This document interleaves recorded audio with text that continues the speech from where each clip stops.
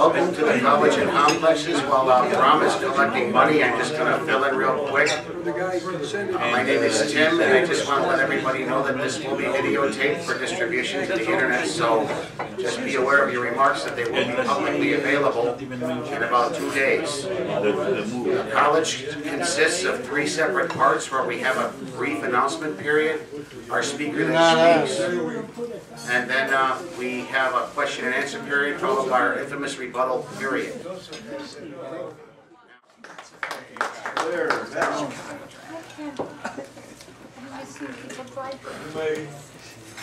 You may wonder, well, what is left to announce? Well, that's there. But we do have 2 speakers tonight. That's been around for you. We have Andre J.W. Queen Sr. Over here, and seated across from him is Bill Lee, and they will be telling us about the Century 16 theater shooting and why there were too few guns.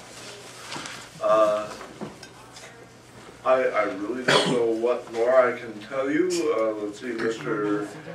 Queen is of the IllinoisCarry.com, and Bill Lee advocates concealed carry. And he says that guns cross state lines. It doesn't matter where one gets the weapons of death. If gun control keeps guns out of the hands of the criminal, why are there so many shootings in Chicago? All right. So, let's see. I think Bill Lee will be our first speaker. Thank you. All right.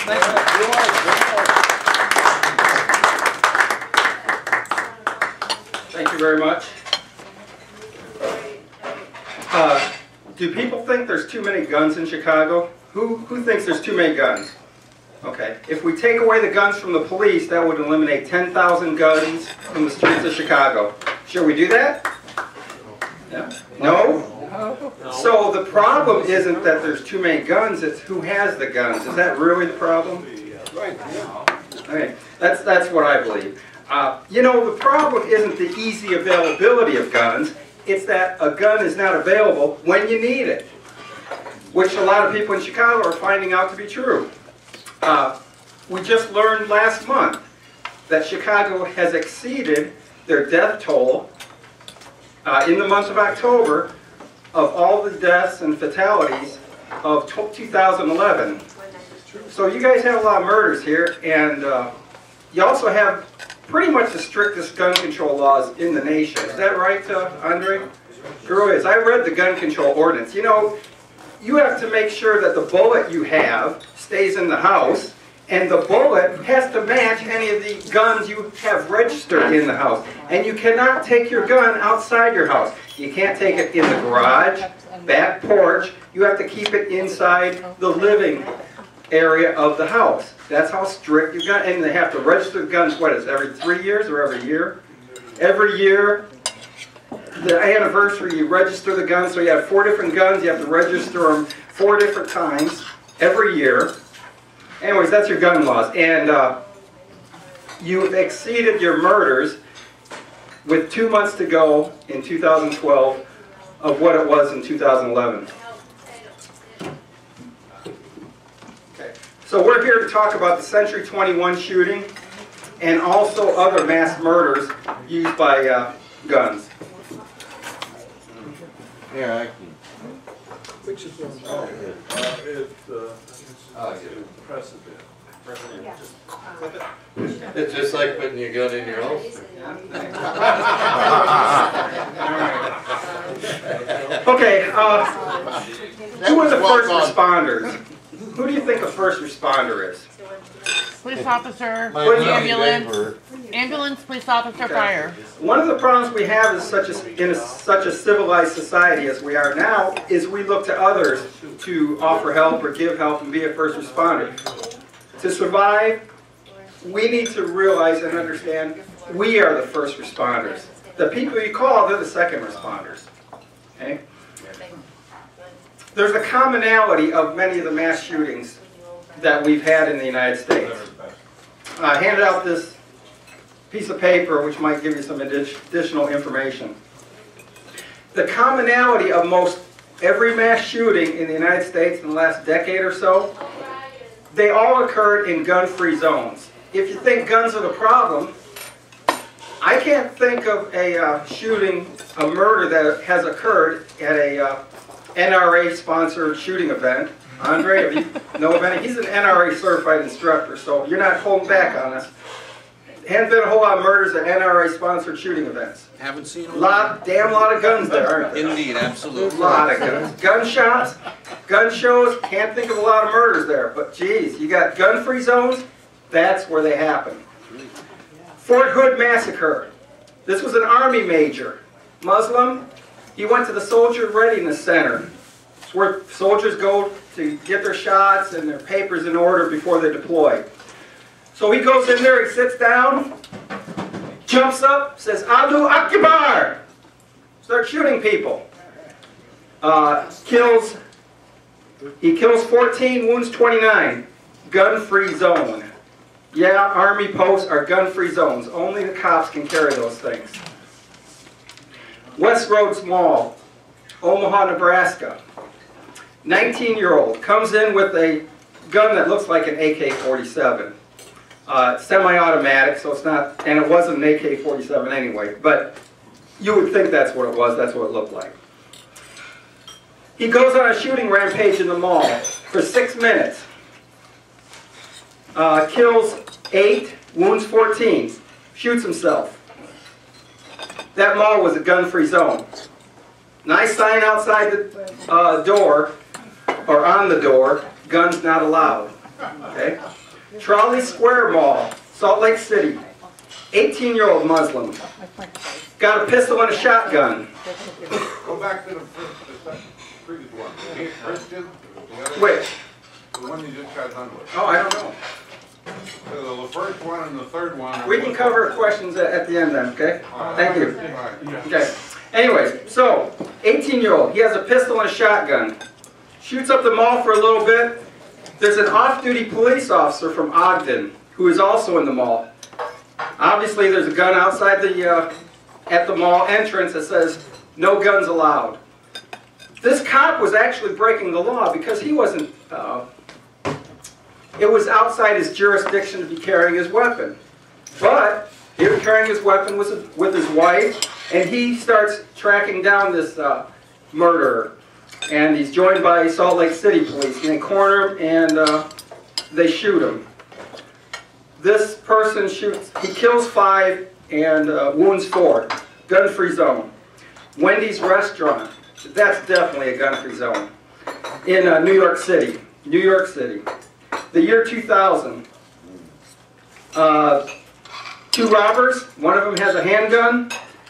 They take all the employees down to the basement.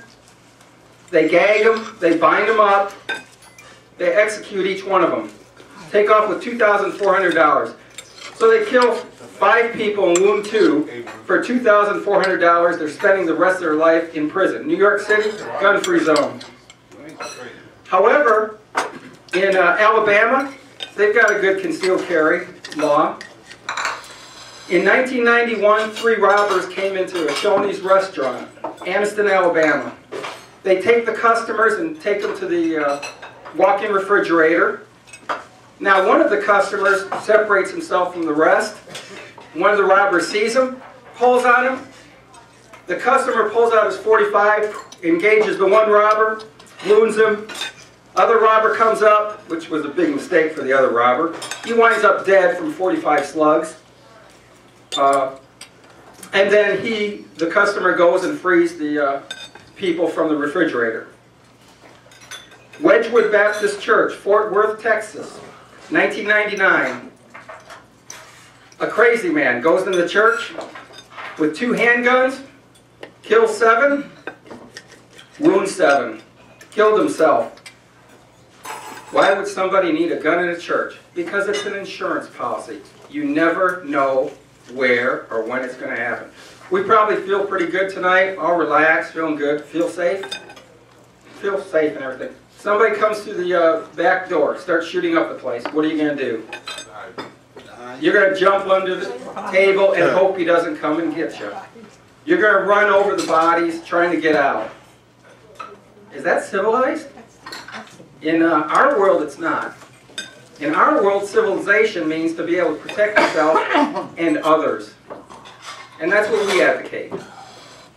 You think we're people of violence? Only when we need to be, and that's to protect the innocent.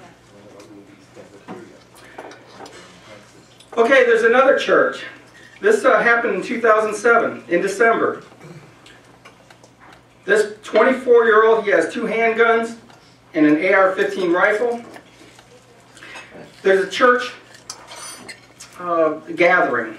Okay, it's a camp, a winter camp in Arvada, Colorado. He goes there and he shoots 2 people, wounds 2 others. And then he drives down to Colorado Springs, which I used to live. And he shoots some people in the church parking lot. This is called the, I can't remember the name of the church. Anyway, he shoots some people in the church parking lot. There's a woman there who talked to her pastor earlier in the day, who said, hey, there's somebody going around shooting around churches. You know, I'd like to, you know, I have a concealed carry permit. I'd like to help provide security. So this woman engages this shooter, stops him, and then the shooter kills himself. And that's the way it happens with most of them. They kill themselves. You think of the police as the first responders. You know what the police do? They come and take pictures of the bodies. Think about it. And the shooter, what, 90% of the time? Kill themselves. Police come and they take pictures of the bodies and let the EMTs carry away the bodies and treat the wounded. So who's the first responders? We are. So in this Colorado Springs church, the 2 shootings, the shooter killed 4, wounded 6. The pastor of the church says that this parishioner named Gene Assam probably saved over 100 lives. That's what the pastor thinks. Luby's Cafeteria, Kylene, Texas, 1991. This person, George Hennard, he drives his pickup truck through the plate glass of Luby's Cafeteria. The people rush to help, thinking that he's had an attack or something. He gets out of his truck, has 2 9mm pistols, starts shooting people. Okay? Has a Ruger and a Glock. The Ruger keeps jamming and he throws it away. He reloads 5 times, shooting people. And this is a high-capacity magazine. There's a woman in there named Susanna Gracia. The shooter is like 15 feet away from her, facing to her side, and she knows she can get him. She reaches for her purse, gonna take out her gun. She says, "I got you, you sucker," and realizes she left her gun in the car because there wasn't concealed carry in Texas then. She helped get concealed carry passed. She was having dinner with her parents. Her father said, "I can't take this anymore," and rushes the shooter. Kills him. Okay, the shooter kills her father. So she, Susanna Gracia, realizes her father, he's dead. Grabs her mother's arm and said, "Come on, we're getting out of here." Takes off, loses track of her mother.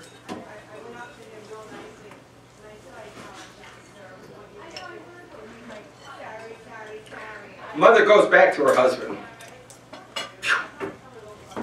Shoots him. Shoots her. Okay. He shoots for about 10 minutes, kills 23, wounds 19. Police came, and then he kills himself. Police came by to take pictures of the bodies. Thank you for your service. Hungerford, England. August 19th, 1987. There's a 27-year-old. He has a handgun, 2 rifles. He starts at 12:30 in the afternoon. Okay? He enters the town of Hungerford, starts shooting up the place. Police constable drives up in his car, shoots up the car with 23 bullets. Kills him, of course. This person was unhindered for the next hour, wandering the streets of Hungerford for an hour, killing people. They don't have the culture we have. For us, well, except Chicago, I guess you can't defend yourself. Other places in the Midwest, obviously, somebody wouldn't get by with 10 minutes or so, and there'd be people with guns to stop him. They had to wait for the armed police from London to come. So he was left by himself. He didn't stop the killing, or he killed himself 6 hours after he started. Okay. Killed 16, wounds 15. Norway. You know about the guy in Norway? Sure. Killed 77 people. Goes to an island where there's a teenage retreat. Kills 69. Mostly teenagers. Ain't nobody there to stop him. There's horrible, terrible people who are willing to murder for whatever reason. What are we going to do about it? Watch? Pick up the bodies afterwards? We don't think that's civilized. Give guns to teenagers. Columbine High School, Littleton, Colorado. 2 students, they're teenagers. They've got 4 guns, and 2 of them are shotguns. They're free to kill for an hour. They stopped killing because they got bored. They were shooting at the police who stayed outside where they were safe. They exchanged shots, nothing came of it. Most of the murders were committed in the library, where the kids hid under the desks. That's all they could do. The SWAT team, think of SWAT team, they got Kevlar helmets, body armor to stop bullets. Stop them, man. They're all decked out, fully automatic weapons. They look really cool in their black outfits. They didn't come in till an hour after these 2 teenagers committed suicides. Okay? But the police did come and take pictures. Thank you for your service. However, all these are gun-free zones, you understand. You know, all schools, gun-free zone.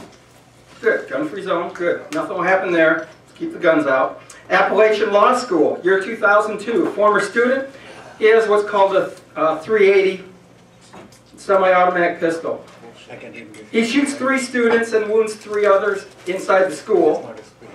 2 students ran out to their car and got out their guns. When this person was, the shooter went to the parking lot, they stopped him with the gun. School's a gun-free zone. Pearl, Mississippi High School, 1997, a 16-year-old student. He had a .30-30 caliber lever action rifle, which I understand, so he went in and shot, killed 2 people, wounded 7. He had to open the action and put in a bullet for each shot. So he did that, you know, what, 8-10 times?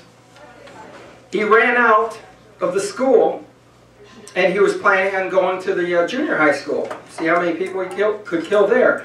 In the meantime, the vice principal ran to his car, took out his gun, and as the student was driving away, stopped him.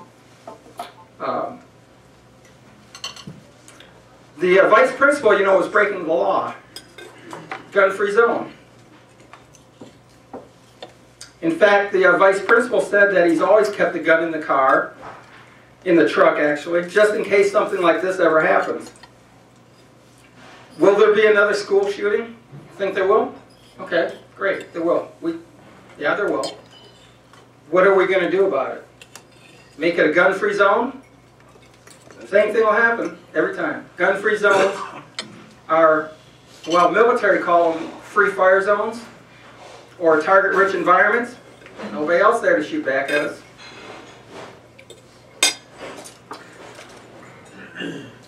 Okay, we'll talk about Century 16 afterwards, I guess. Okay, Virginia Tech. Largest mass murder at a school in United States history. This former student had 2 handguns and 19 magazines. Things you put in the gun, right? 19 magazines full of bullets. He had almost 400 bullets. Killed 32, wounded 23, and he killed himself. Don't worry, the police came in and they took pictures. Thank you for your service. The interesting thing about Virginia is they do have a good concealed carry law. And in fact, somebody introduced in the legislature allowing students and other people who had a concealed carry permit to allow them on the campus. Anyways, that bill was defeated in January of 2006.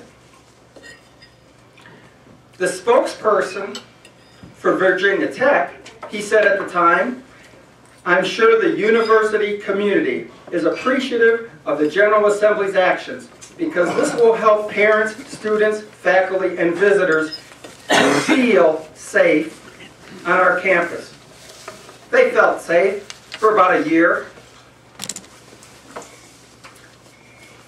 I'm kind of passionate about this and kind of angry about this because we know there will be another school shooting. How much do we care about the kids to do what's necessary to protect them? How much?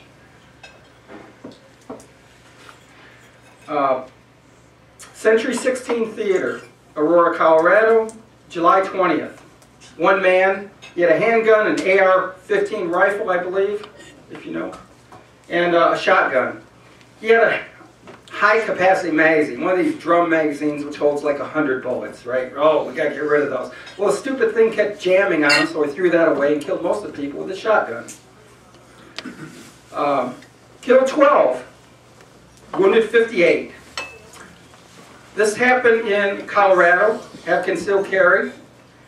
The theater was a gun-free zone. This is how law-abiding these, what can I say, these stupid concealed carry permit holders were. They actually obeyed the law. Had a sign in the theater that said, "No guns allowed." Why do you think the killer picked that? Why do you think the killers pick malls, which have a sign that says "No handguns permitted"? Why do you think they pick schools? Free fire zone. Target-rich environment.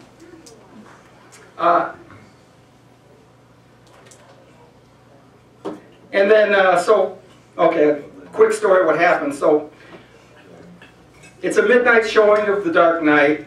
About 30 minutes into the movie, he gets up, goes out the exit in the front, the emergency exit, puts all his stuff on, comes in, throws some kind of smoke grenades, and starts shooting up the place.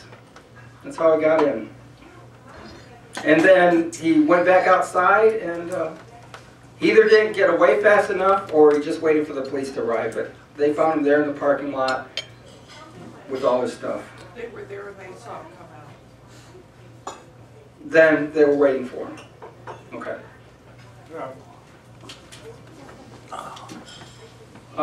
Any questions at all at this point? Why don't we get our second speaker going We will. next? Okay, I'm wondering, okay, how much time? If you need a little more time, go ahead. I just wonder, okay, I just wonder if there's any questions. See, people like us, The next A lot period of- is the question. Next period. period's a yes, I question got it, I period. got it. A lot of people are glad they weren't there. People like us wish we were there. Okay? We believe we could have made a difference if we were armed. And I'm just wondering if there's any questions. You say, well, you couldn't do anything about it because of this, this, this, this. Do you have any of those concerns, questions of why we wouldn't have made a difference? Because what? Okay, I got a question. It's just for this the Let's theater get Century 16 theater. We'll have the questions at the question period. Right, got it. Got it. So let's get our second speaker up. He just said, he I doesn't know. know. Part of the format. I got it. I'm going to use my time. Century 16 theater specifically. Any questions? Go ahead. It was supposed to be a surprise, so you wouldn't. It's supposed to be a surprise. If I'm gonna be one of these killers, I'm gonna do it as a surprise, and you wouldn't. I could have killed you before you. Really? He knows I'm the one with the gun? He's going to target me. Oh, there's the one with the gun. Boom, you're gone. Is that what happened? it was meant to be a surprise. It wasn't supposed to Right. be something that you would Right. have planned for. So you would have been in shock. If I have a, would I be in shock? Yes. I don't know what to Okay, do. right now I'm gonna pull out a gun. Well, what do I just sit there and watch? Wait a minute. Okay. Let's- Hey, Case, I'm going let's to tell you follow how the it is. format. You're Come on. you're doing projection Ron, how do you your will. job, will ya? Guys, We have a format. Format there. The speaker Respect the called for a format. question. Yeah, well, what do you? However, You don't want a chair? Let me do it. hey, guys, my time, right? No, because we have a format. I know that. So you are violating the format. You understand that? No, because it's my time. however, No, it's not your time for not asking that questions. President. Don't you understand that? Let's vote on that. Frank, Bill, no questions now. Questions come later. We'll have to get back to the question afterwards and we'll keep no, peace. few questions myself. Guys, it's my time. I don't know. No, it's just, let's follow protocol, okay? Let's follow protocol. We've been doing it for. Let's get our next speaker up there. What? No, what the fuck? You know better. Good evening. Hey. First of all, I want to welcome. I want to thank you for welcoming me here. Thank you for asking me to come and speak to you today. My name is Andre Queen. I'm a member of IllinoisCarry.com, which is an Illinois organization that is devoted to bringing legalized concealed carry to Illinois. Now, for those of you that don't know, Illinois is the only state in the Union that has no provision whatsoever to allow its citizens to carry concealed. Good. We are 49. We have 49 out of 50 states do allow it. Illinois is the only state that does not, and really only state that doesn't allow it, really because of the Chicagoland area.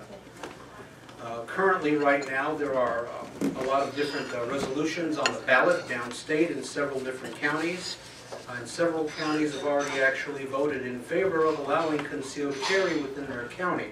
Now, although that does not legitimize and legalize concealed carry in their county, it certainly shows how the vast majority of Illinoisans feel about the subject. In addition to which, several states' attorneys of the various counties have also indicated that an individual who carries concealed in their county, who is not a criminal and is not otherwise prohibited from carrying a firearm, if they're stopped by the police, will not be prosecuted within their counties.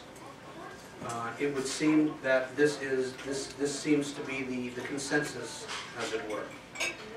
When we talk about concealed carry, I know that it can be a daunting thing to think of. I know it brings a lot of people a lot of concern because it's something new. It's something that most people don't have a lot of experience with.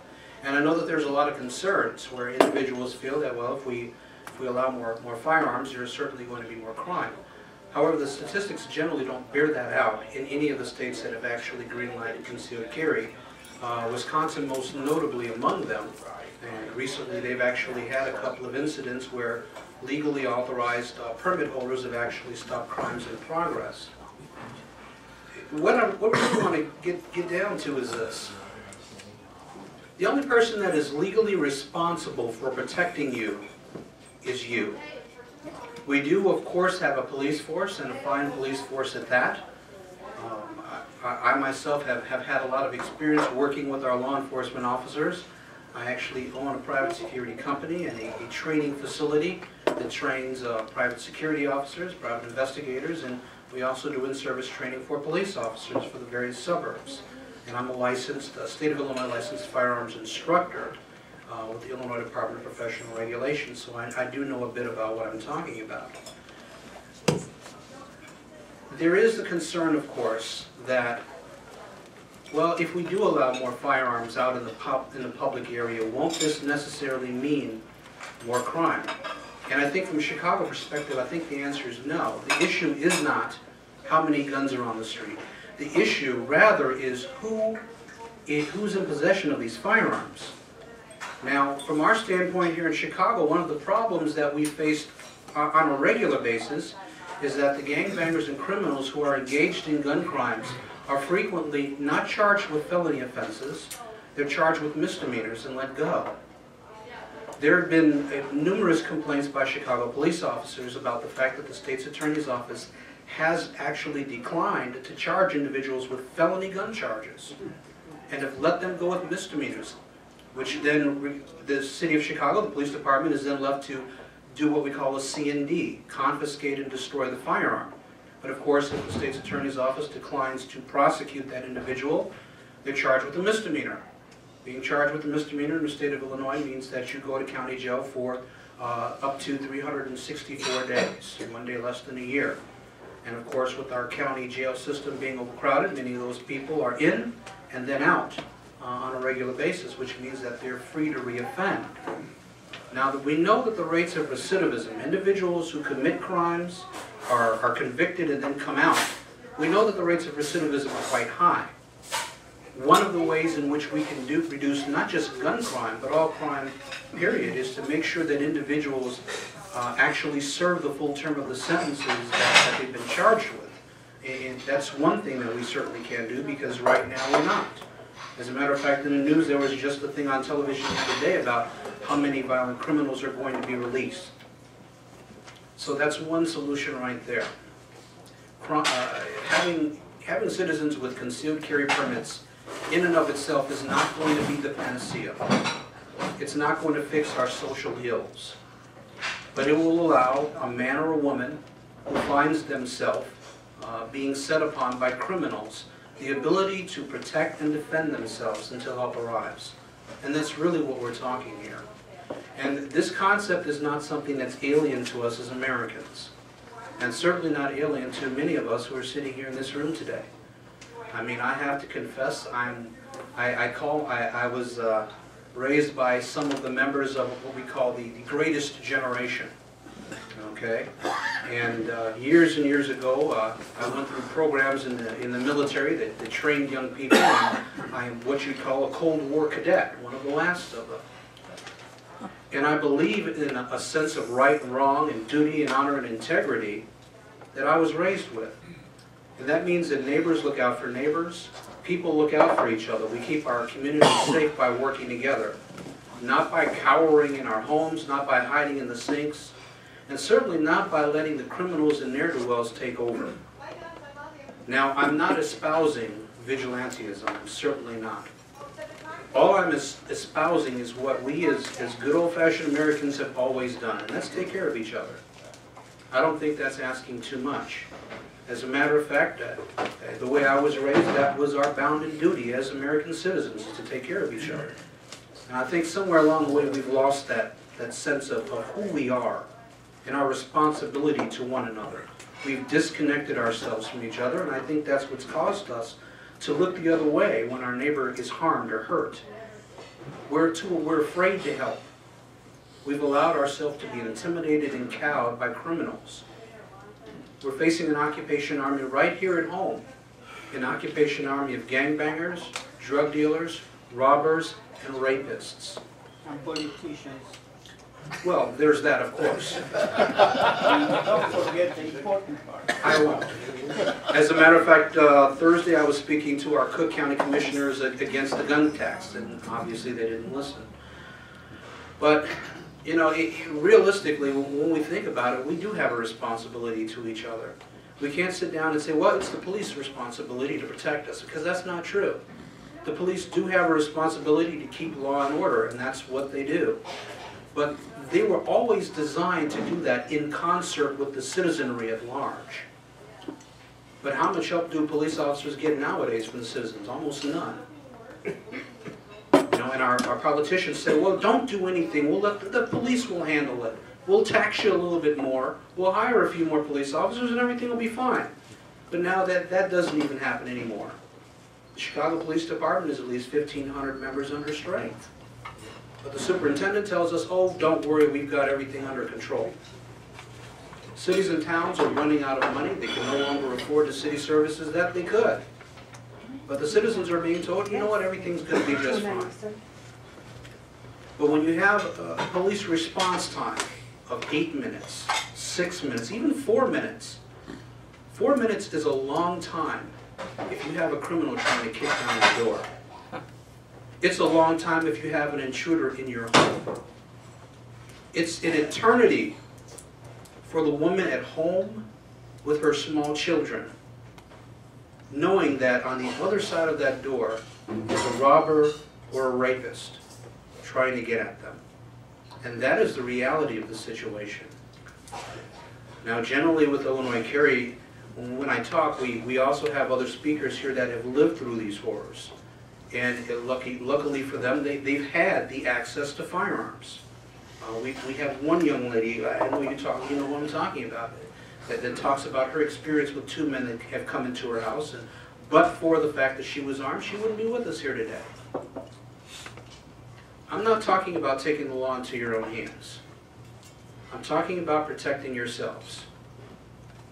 And here's the thing that we need to consider. Would it not be a lot better for us if the criminals were the ones running scared as opposed to the ordinary law-abiding citizens? If they had to wonder which citizen that was walking down the street might stop them from robbing or attacking someone. Which citizen, old, young, rich, poor, has a concealed firearm and would stop them from their deadly threat. And the reality of the situation is this. When you go to Wisconsin, when you go to Indiana, when you go to Iowa, you go to Missouri, you're walking, talking, shopping, eating next to ordinary law-abiding citizens who have concealed carry permits. Here in the state of Illinois, who can carry concealed? Police officers, and of course our aldermen. This is true. Aldermen can carry concealed. Retired police officers who are no longer sworn law enforcement officers can carry concealed. And having said that, I have no problem with that whatsoever. I think they've earned the right. But I think the rest of us have earned the right as well. Because any of us at any time could be a victim of crime. I don't believe in a society that says that everyone is equal, but some of us are more equal than others. I think that's wrong. And I think that unless we stand up and say, you know what, I understand that our government wants to do everything they can to reduce crime. I understand that they're doing as much as they possibly can do with the funds that they have available. But I also understand that that's not enough. With the fries? I understand that I have to do my part. And I understand that all of us have to do our part as well. And it's true what my colleague said with regard to the Aurora shooting. There were 5 or 6 other theaters within 20 minutes of the shooter's home. And he chose the only one that did not allow concealed carry inside of the theater. Many of those other theaters were a lot closer to his home than the one that he went to.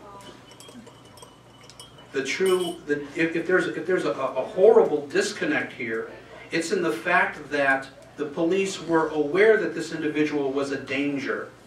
His psychiatrist told the police in the days prior to the shooting that he is going to hurt himself and other people. And the police took this information and did absolutely nothing with it. Here was an individual who was being treated for mental illness, and he slipped through the cracks. Anyone can tell you a person who's being treated for a severe mental illness, I think we should probably go to his home and find out if he has any firearms, and that we should take them so that he's not a danger to himself or anyone else. That would seem to make good sense, would it not? But that's not what happened. We're not talking about some minor problem here. We're talking about a problem that we see over and over again in many states, where we have individuals who have mental issues, and there's no follow-up to say, you know what, we need to find out this person is going to be a danger to himself or others, and he slipped through the cracks and he hurt other people. Now, in addition to that, of course, certainly we have the hardened criminals, but the hardened criminals are cowards. They're looking for easy pickings. They're not interested in a protracted gun battle. They're not interested in a long, hard fight. They want to get in, get your money, hurt you, and leave with little or no effort. They look for people and they try to target people based upon the appearance of weakness of the individual. So what if we were to take that away from them? What if we were to put them on the offensive? Make it that much harder for them to target an individual. As my wife is fond of telling me, I'm getting older. And a little more rounder. And as my son tells me, a little bit slower. And as I get older and a little slower, and maybe a little more grayer up here, sorry, I find that I'm going to need a little more help in terms of getting around and doing things. I'm not going to have the same strength that I had in my youth, and I'm not going to be able to fight off the bad guys as I could in my youth. But I'm going to need an equalizer. I'm going to need the ability to protect and defend myself until help arrives. And knowing that help may not arrive for 5 minutes, 10 minutes, 20 minutes, if you're lucky, I need to be able to protect myself. And you know what? So do you. There was a case, a very famous case in 1975 called Warren versus Washington, D.C. And in this case, a woman named Carolyn Warren was at home with her roommate in their third floor apartment, and they shared a room with another lady on another floor, and they heard someone break into the home. And as they heard someone break into the apartment downstairs, and they heard two men come in and attack the woman on the first floor, who had a small child with her at the time, her daughter, they contacted the police, and then they went out onto the roof through a window to wait for the police to arrive. 3 police cars showed up. 1 drove around the house and left. 1 police officer knocked on the front door. No one came to the door, and he and his partner left. They saw the officers leave. They went back into the house, and on their third floor, they could still hear the woman downstairs being attacked. They called the 911 operator a second time and told her that the woman downstairs is being sexually attacked by 2 men. The dispatcher told her, help is on the way. And then the dispatcher dispatched no one.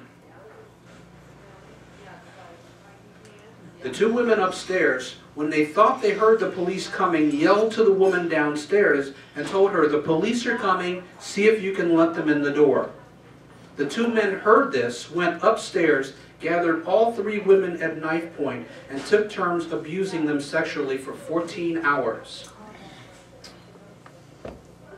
When the women sued, the courts ruled that they could not sue the police, that the police do not have a duty to protect them, and that the police could not be held at fault.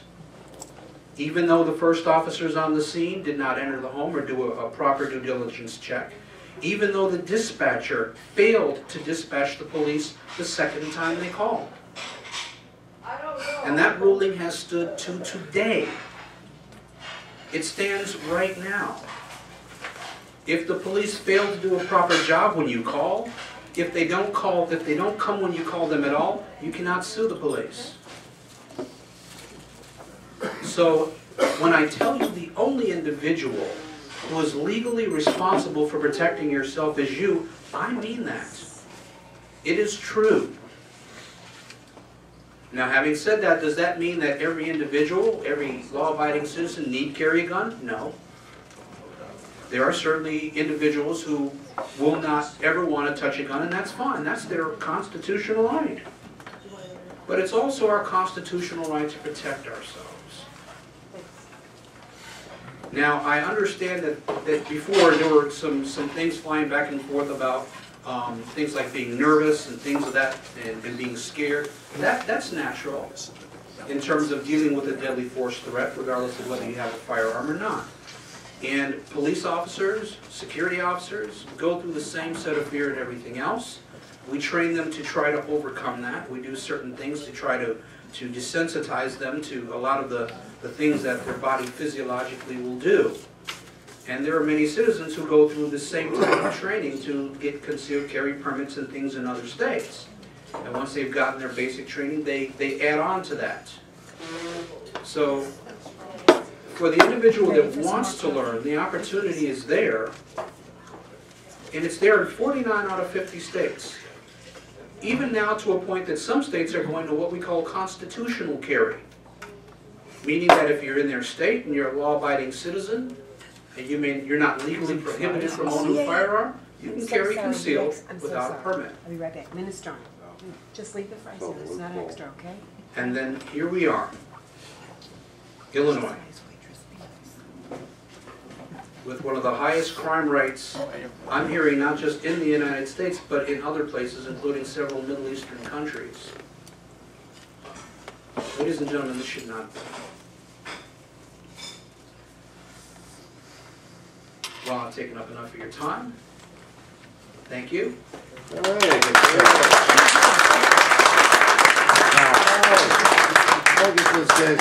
your questions. We're open to your questions. Now. Now? Now. Sorry about Okay, this. right now. And now we got questions. Both. No. Okay. No. Ron, I have a question. No, I No, just, you don't. no, Sit down. I made a mistake, so I'm sorry. Guys, we can get through this. Are we ready? Or, oh, you're gonna do it? He's gonna moderate. You're, overall, Okay, go ahead. your advocacy of concealed carry kind of implies that exposed carry is legal in Illinois. But it's not. No. That was not my intent. I Other understand, states. but the fact you're focusing on that actually can mislead people. Not being a politician, that was not my intent. Okay, but I think that it's not immediately clear. Some states do have open carry, yes, but most states primarily have concealed carry or prefer concealed carry That was to the open federal, carry. that was the federal law in the Wild West. That's why all the cowboys had exposed weapons on their. Actually, Wisconsin has. All right. Yeah, I don't know if they changed it. Except Madison. Okay. You're both satisfied there, Margaret? I need to know if, how strict do you think the laws should be, if we allow concealed carry, about the requirements, of being able to sell weapons to people, who are mentally ill, or who are involved in, court cases, like, spousal abuse cases, because in fact, the person who was involved in the Century 16 shootings was in fact mentally ill, but he obtained all of that stuff legally after he was known to have been mentally ill. So, do you oppose any laws like that, which many people in the NRA do? No, absolutely not, and if I may. And how would you do that? Well, keep in mind that there are laws on the books right now to prohibit that, particularly here in Illinois. An individual who is mentally incompetent, an individual who is going through some sort of mental rehabilitation, legally is not allowed to possess firearms. And if they possess firearms, the law specifically indicates that law enforcement is to seize and confiscate those firearms. In addition, the problem isn't that we don't have the laws on the books. The problem is that sometimes we have these situations where people aren't following up and doing what they're supposed to. From a mental health standpoint, a mental health doctor reported this information to law enforcement in the Aurora situation, and law enforcement failed to do what they're supposed to do in terms of confiscate, go to his home and do a wellness check and confiscate any firearms that they find. And just to kind of piggyback on another statement as well, I'm a member of the NRA myself. I have absolutely no aversion to any laws that prevent an individual who's mentally incompetent from owning a firearm. It just wouldn't make sense to. And I know sometimes we're vilified and deified, if you will, depending upon which side of the issue you're on. But we're just ordinary common folk just like you. We want everyone safe and secure just like everyone else does. All right, Karina. All right. Anyways, yes, we definitely do not want people who are a danger to own firearms. Absolutely. The problem becomes, we do want people to seek mental health, see a psychiatrist, talk things over. The problem is, say you have a military veteran, he says, I want to go talk to a psychiatrist reports it. Do they take away his Second Amendment rights because he talks to a psychiatrist? So there is, it's how it's interpreted. Yes, of course you keep the guns out of people who are a danger. We're all for that. Okay, when you're watching you're in a movie theater, you're watching the movie. You have surround sound. Yep. The movie theater's dark. Yep, got it. A man comes in the movie theater with a gun and shorts shooting. You're not reacting on time. Okay. You're as much toast Because as... I'm the first one he's going to kill? I didn't say you were the first one he's going to kill. I'm saying that I you're think watching the I get the movie. idea when I hear the gunshot. But in any case, first of all, if we're carrying, which I actually do as often as I can, because there is a form of carry in Illinois, which a lot of people don't know. In the handout I gave you, it states Illinois state law. It tells you how to transport a firearm. I do that often. Now, when we carry, we are more aware of our surroundings. That is a reminder to be aware of our surroundings. We see something happen, this is not right. We react. No, we would probably be fast enough. I would say there's better than a 50% chance that we would have stopped that gunman. If there are two guys with concealed carry, you're talking about 90% or greater. What's your opinion? Bob Matter? I think that your question with regard to how an individual will react is a relevant one, isn't it? I think that a person with proper training and practice would be able to respond. Now, that having been said, we can speculate one way or another as to what would have happened. I wouldn't care to do that because there's no way to know. But at the same time, we have this mentality that says, well, a police officer would be able to deal with the situation, but not an ordinary citizen. That's not necessarily so. There are quite a few ordinary citizens who have the requisite training, who are well versed in practice with their firearm, who would in fact be able to respond appropriately. So it actually boils down to the individual, the amount of training that they have with their firearm, and their ability to respond to the situation. So we can't say yes or no, because that wouldn't be fair to those who perished in that terrible event. Bob Matter? Let me just finish that point because that was... Yeah, let him finish, Brom. Okay, let me just finish the point because that's really what this was advertised as. Anyways, I'm a military veteran. I have qualified expert with a pistol numerous times, okay? First of all, some people would say it's all smoky, right? You'd have a problem identifying the target. Guys, it works both ways. If it's all smoky, he has a hard time seeing you. Plus, he doesn't know you're armed. Plus, I'm down behind the seat and he's standing up, which is the easier target. He's a much easier target. And we have this, guess what? The hunted now becomes the hunter. He doesn't know I'm there with a gun pointed at him. Anyways, the thing is we would have liked to have had that chance rather than to have an entire theater of defenseless people. We would have liked to have made a difference. Bob Matter? Okay, I was wondering if you could, either one of you or both of you could give us a brief history of Chicago gun laws, and when did all these draconian gun laws come into effect here? Draconian?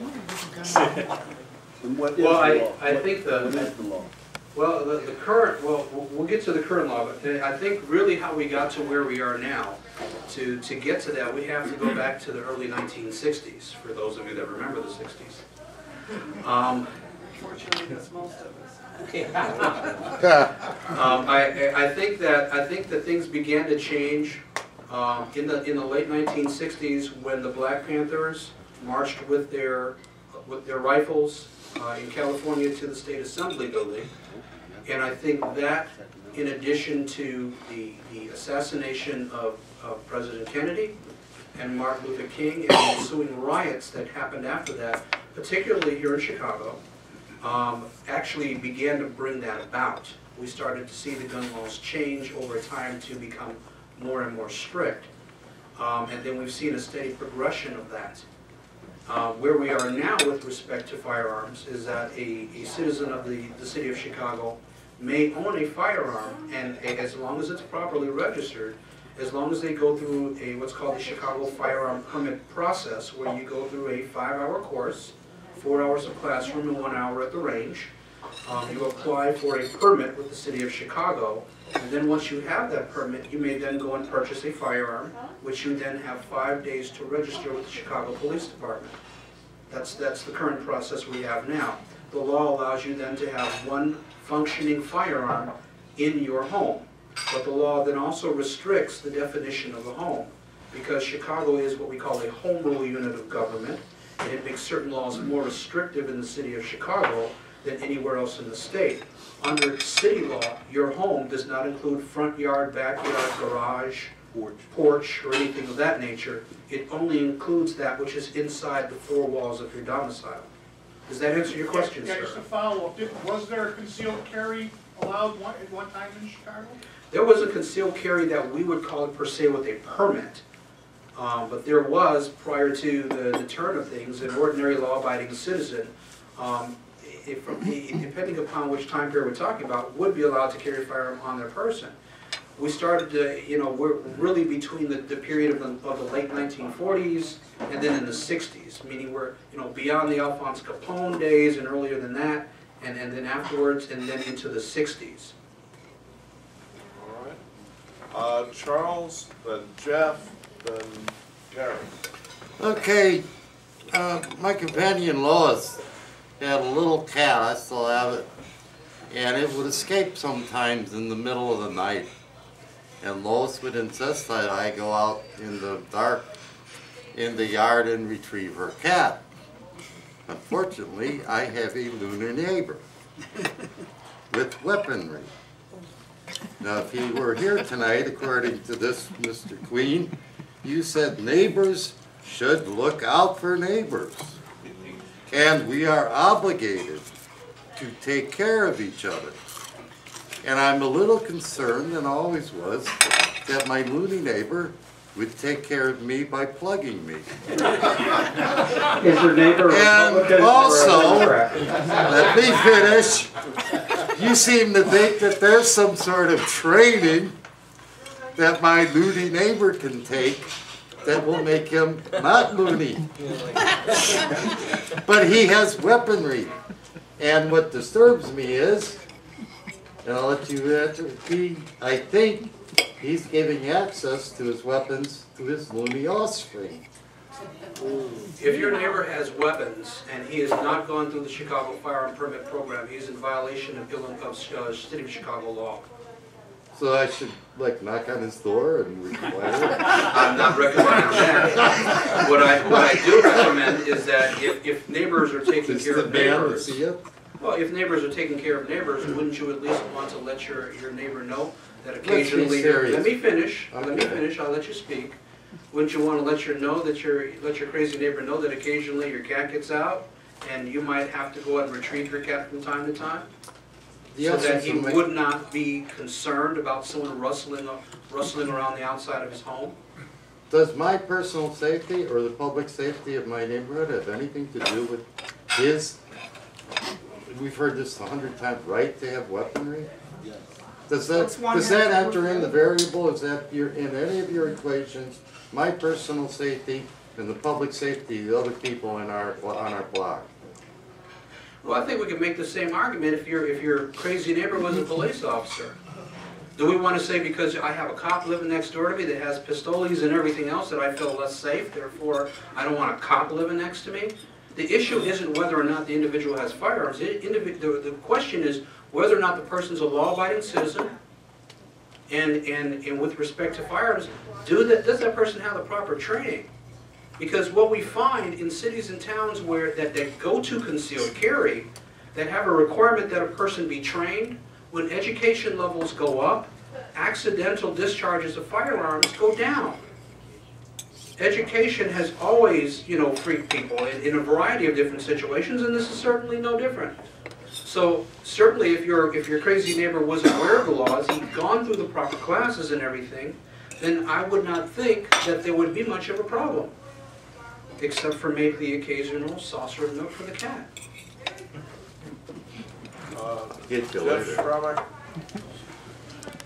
Not having gotten here for the beginning of your talk, I'm going to make an educated guess based on how you responded to the first question about mental incompetence, that you guys did not make an analogy between what you're proposing with respect to guns and the way that the state, etc., functions with respect to driving.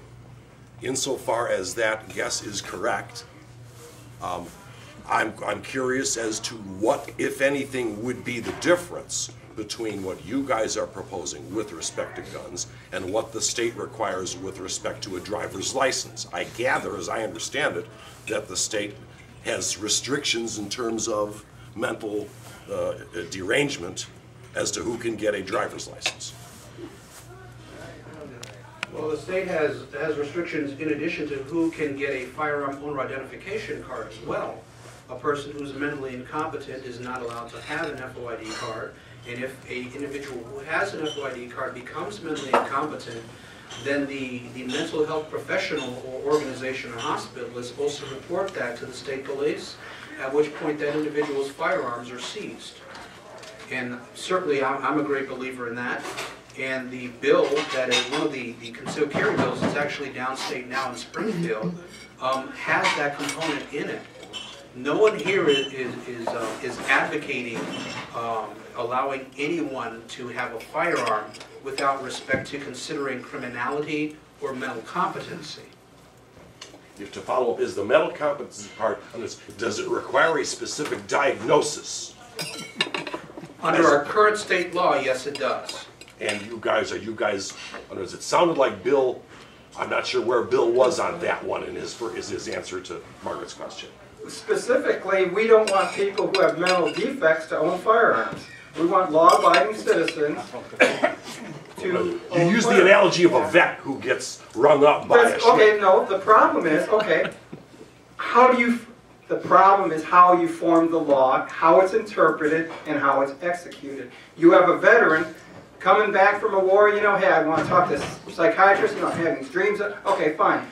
Does he get reported, and do we take away his Second Amendment rights because he talks to a psychiatrist? Yeah. That's one of the dangers.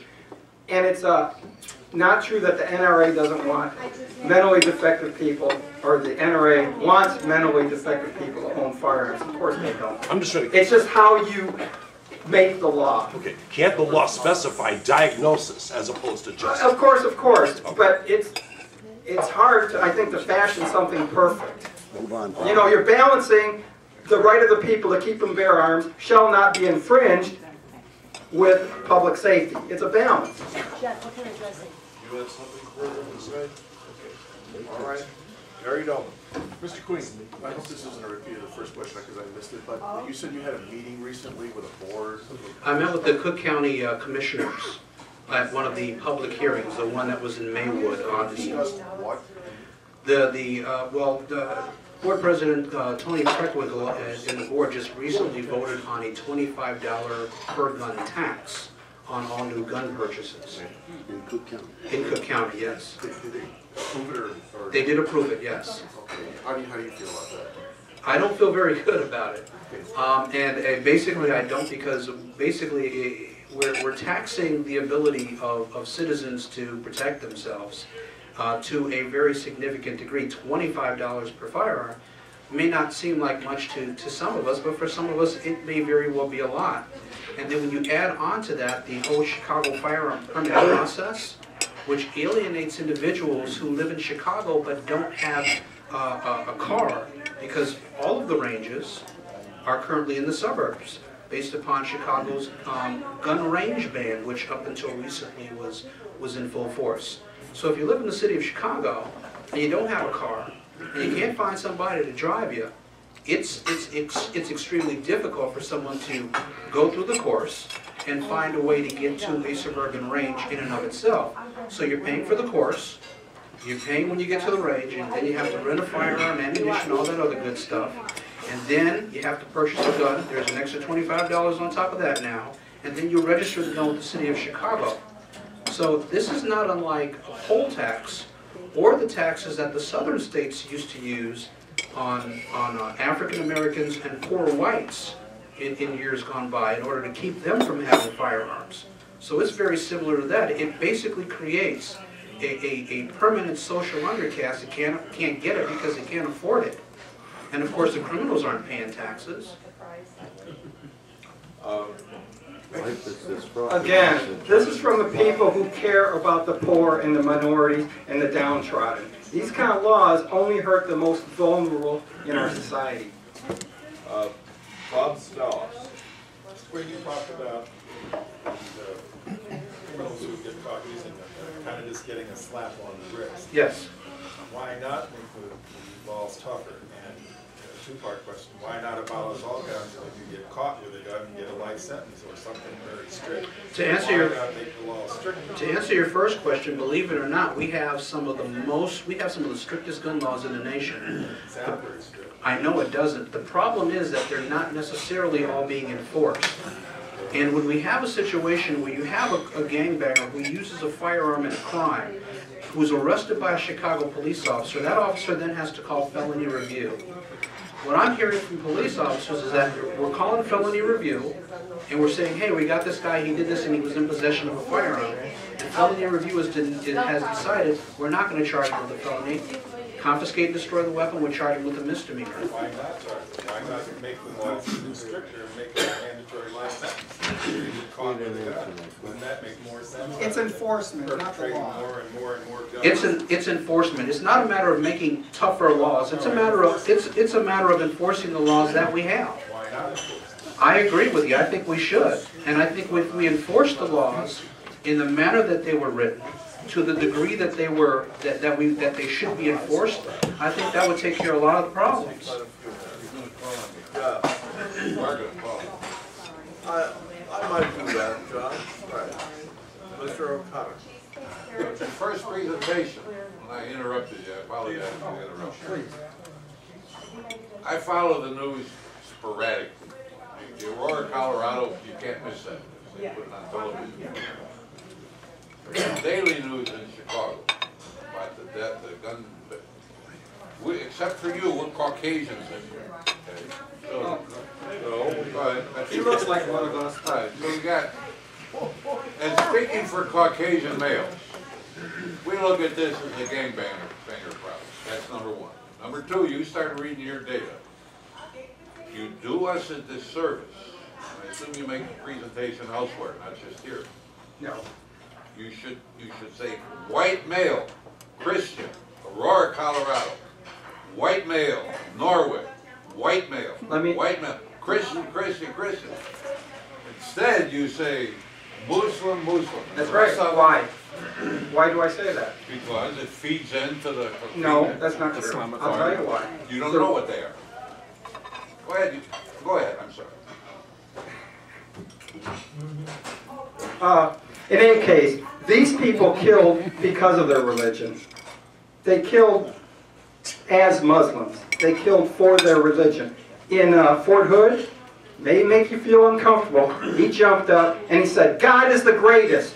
Because he is a Muslim, he was killing the infidels who were being sent over to Muslim lands to make war against his fellow Muslims. He killed because of his religion. I thought he killed because he was insane. No. What about the other guys? They didn't kill because they were Christians. You're still doing us this service. You say Muslim. Yes. You're telling all the non-Muslim people, hate Muslims. Am I? Of course you are. Your interpretation. That's not your objective, but that's what's happening. Thank you. You're welcome. All right. All right, Keith Turner. Thank you. I just want to point out, because there's a lot of discussion about this, but there's two separate things. We're talking about concealed carry or the right to carry, and then there is the question of ownership and who's legally allowed to own. The mentally disabled, drug addicts, felons.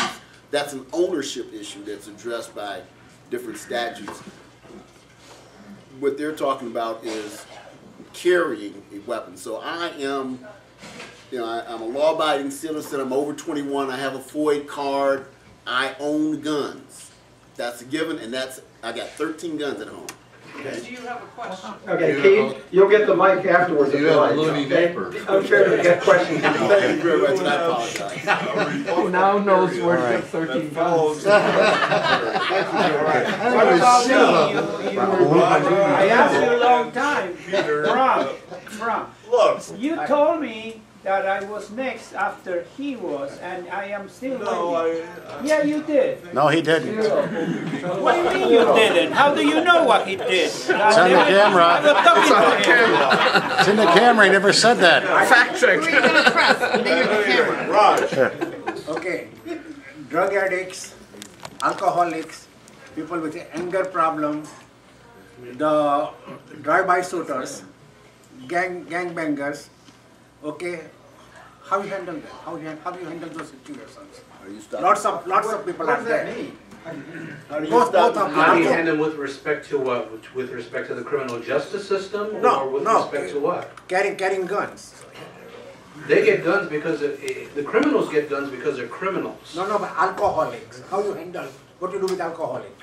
An individual who has a chemical dependency issue, how you handle it? They shouldn't have firearms until they get their issue under control.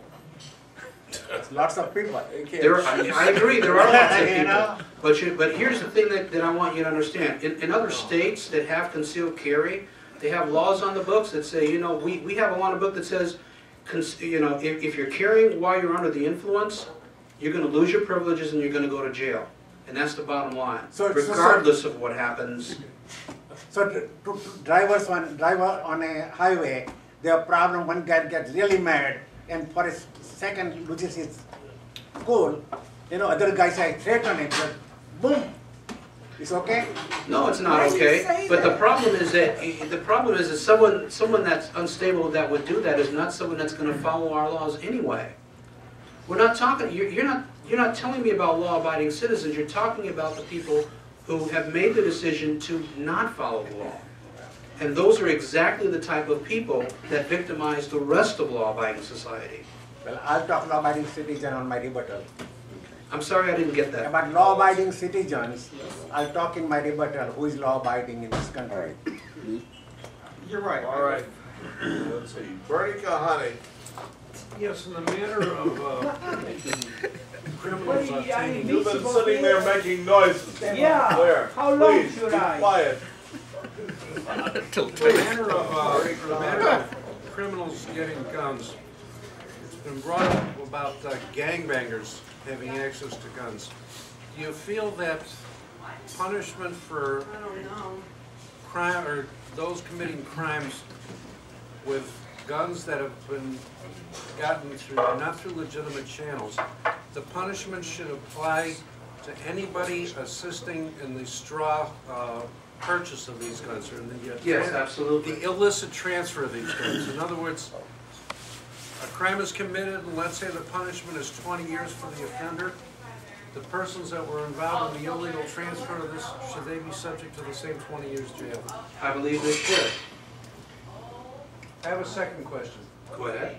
Do you know anybody who does not have any mental problems? Excluding relatives? I think to answer that fairly, I think we all know people or have known people throughout our life that have had mental issues. That doesn't mean that we would allow them in a debilitated mental state to get behind the wheel of a car, or to operate heavy machinery, or to possess a firearm when they're in that state. And I think as a responsible society, that makes perfect sense that we would not allow that. In theory. Now, Peter, have you had a question yet? You understand that straw purchases is already illegal. Okay, the problem isn't the laws, it's the enforcement, which is usually out of politics, that they don't push the law to the fullest extent. Okay. All right, Tim Bolger. All right, I'd like to... So you keep going, right? Yes, I keep going. Yeah, well, I will ask well, my question. A lot of other people well, if you are want to moderating, go. you should moderate and not bullshit. Frank go. We'll let Frank go. My question is, I do the whole process to own the gun and have it legal in my home. But what good it is if I could move it from the house. I couldn't get it on the porch. I couldn't get it in the garage. So what is only to be within the house? How do I go for practice if I want to practice?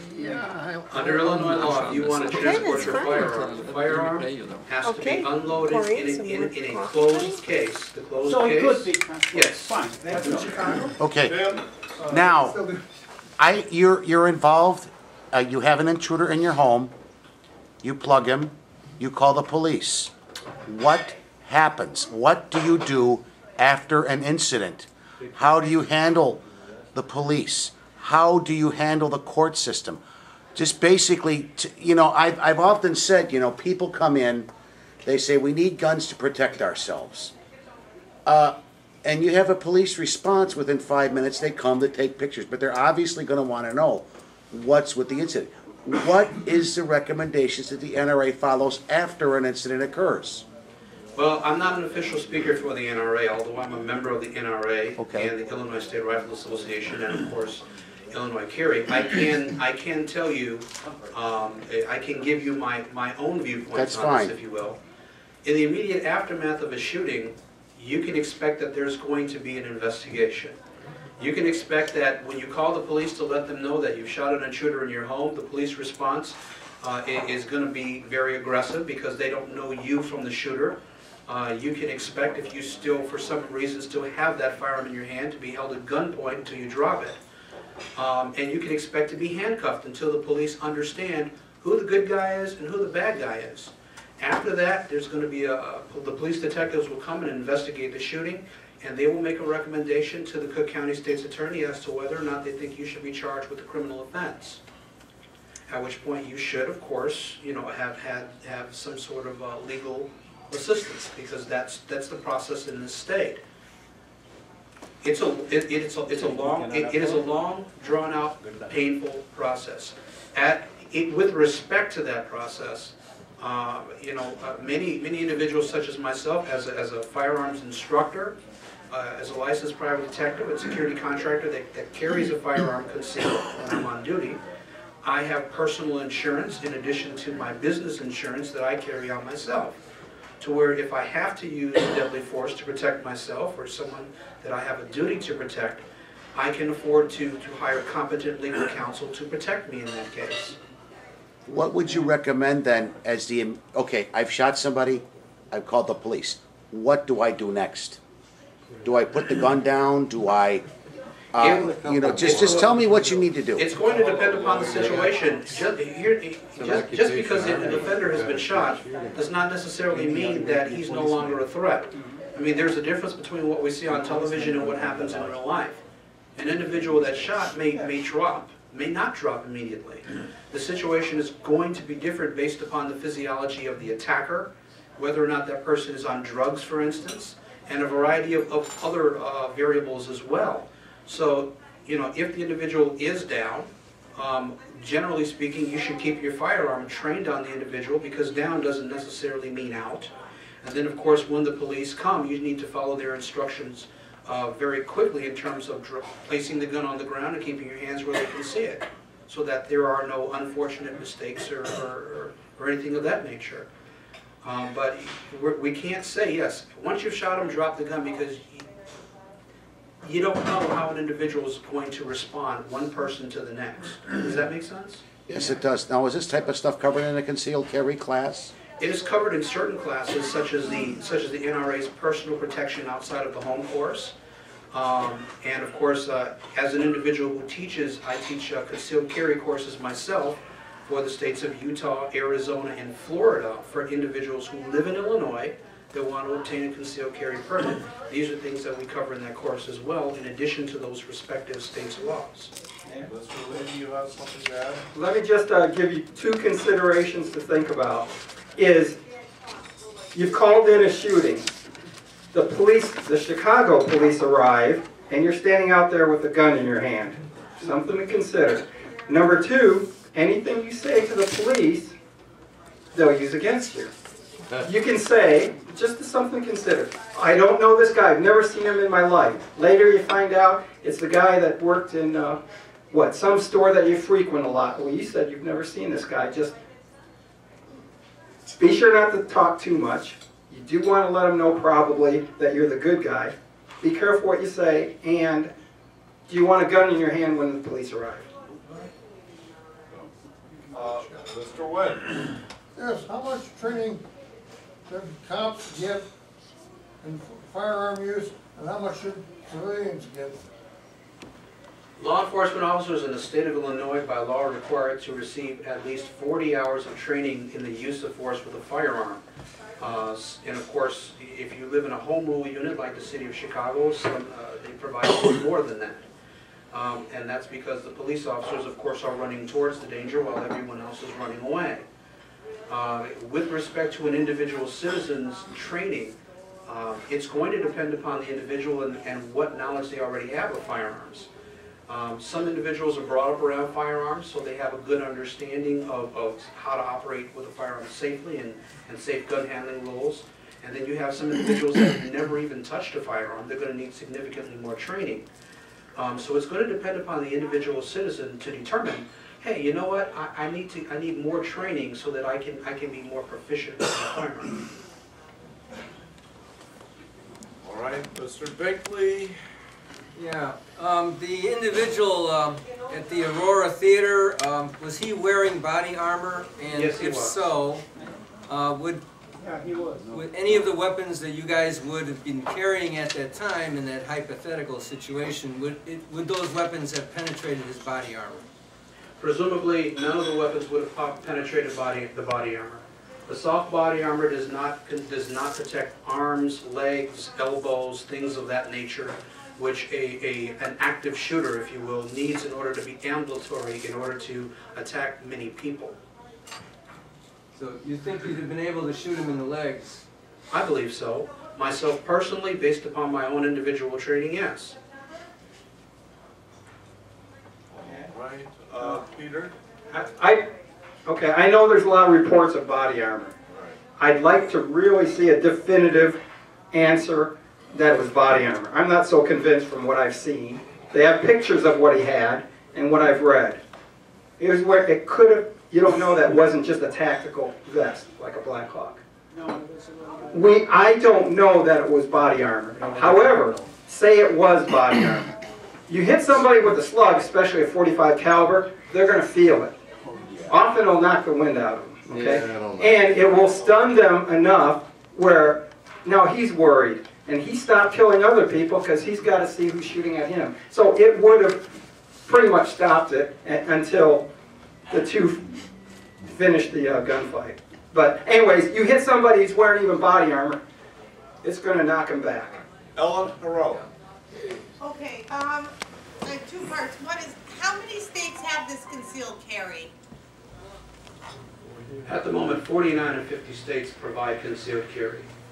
So you're saying that in California they had, in Colorado, they had concealed carry? A good one. Yes, in Colorado they do have concealed carry. Part of the concealed carry law allows private businesses to actually indicate if they don't want an individual to carry concealed on their property. And that's what happened at the theater. They were the only theater within that proximity that actually forbade law-abiding citizens who had a permit from carrying their firearms on their person into the theater.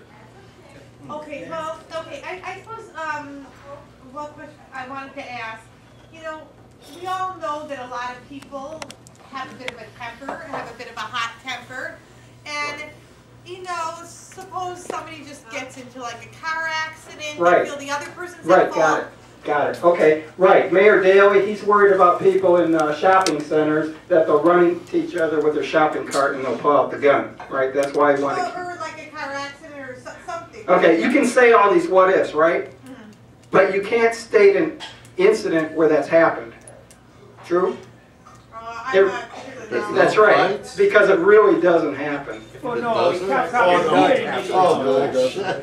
If I may, I think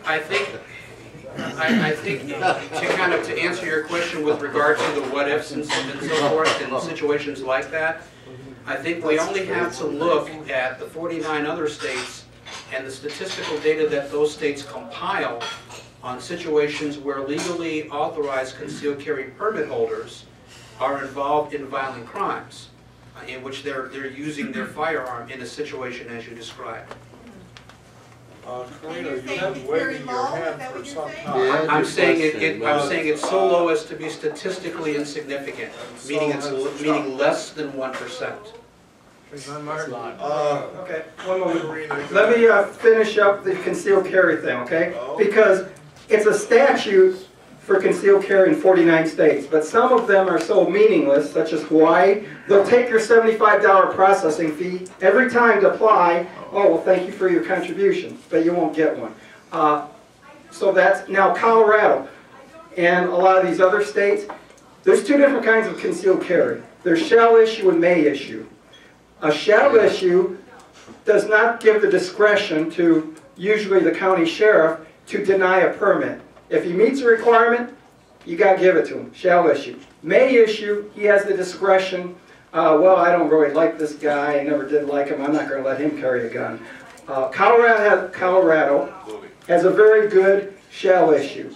Now, if you are in a place that posts a sign, a lot of people, well, they won't see the sign, right? They spot it and see it. Sir, you know, we don't allow it in here.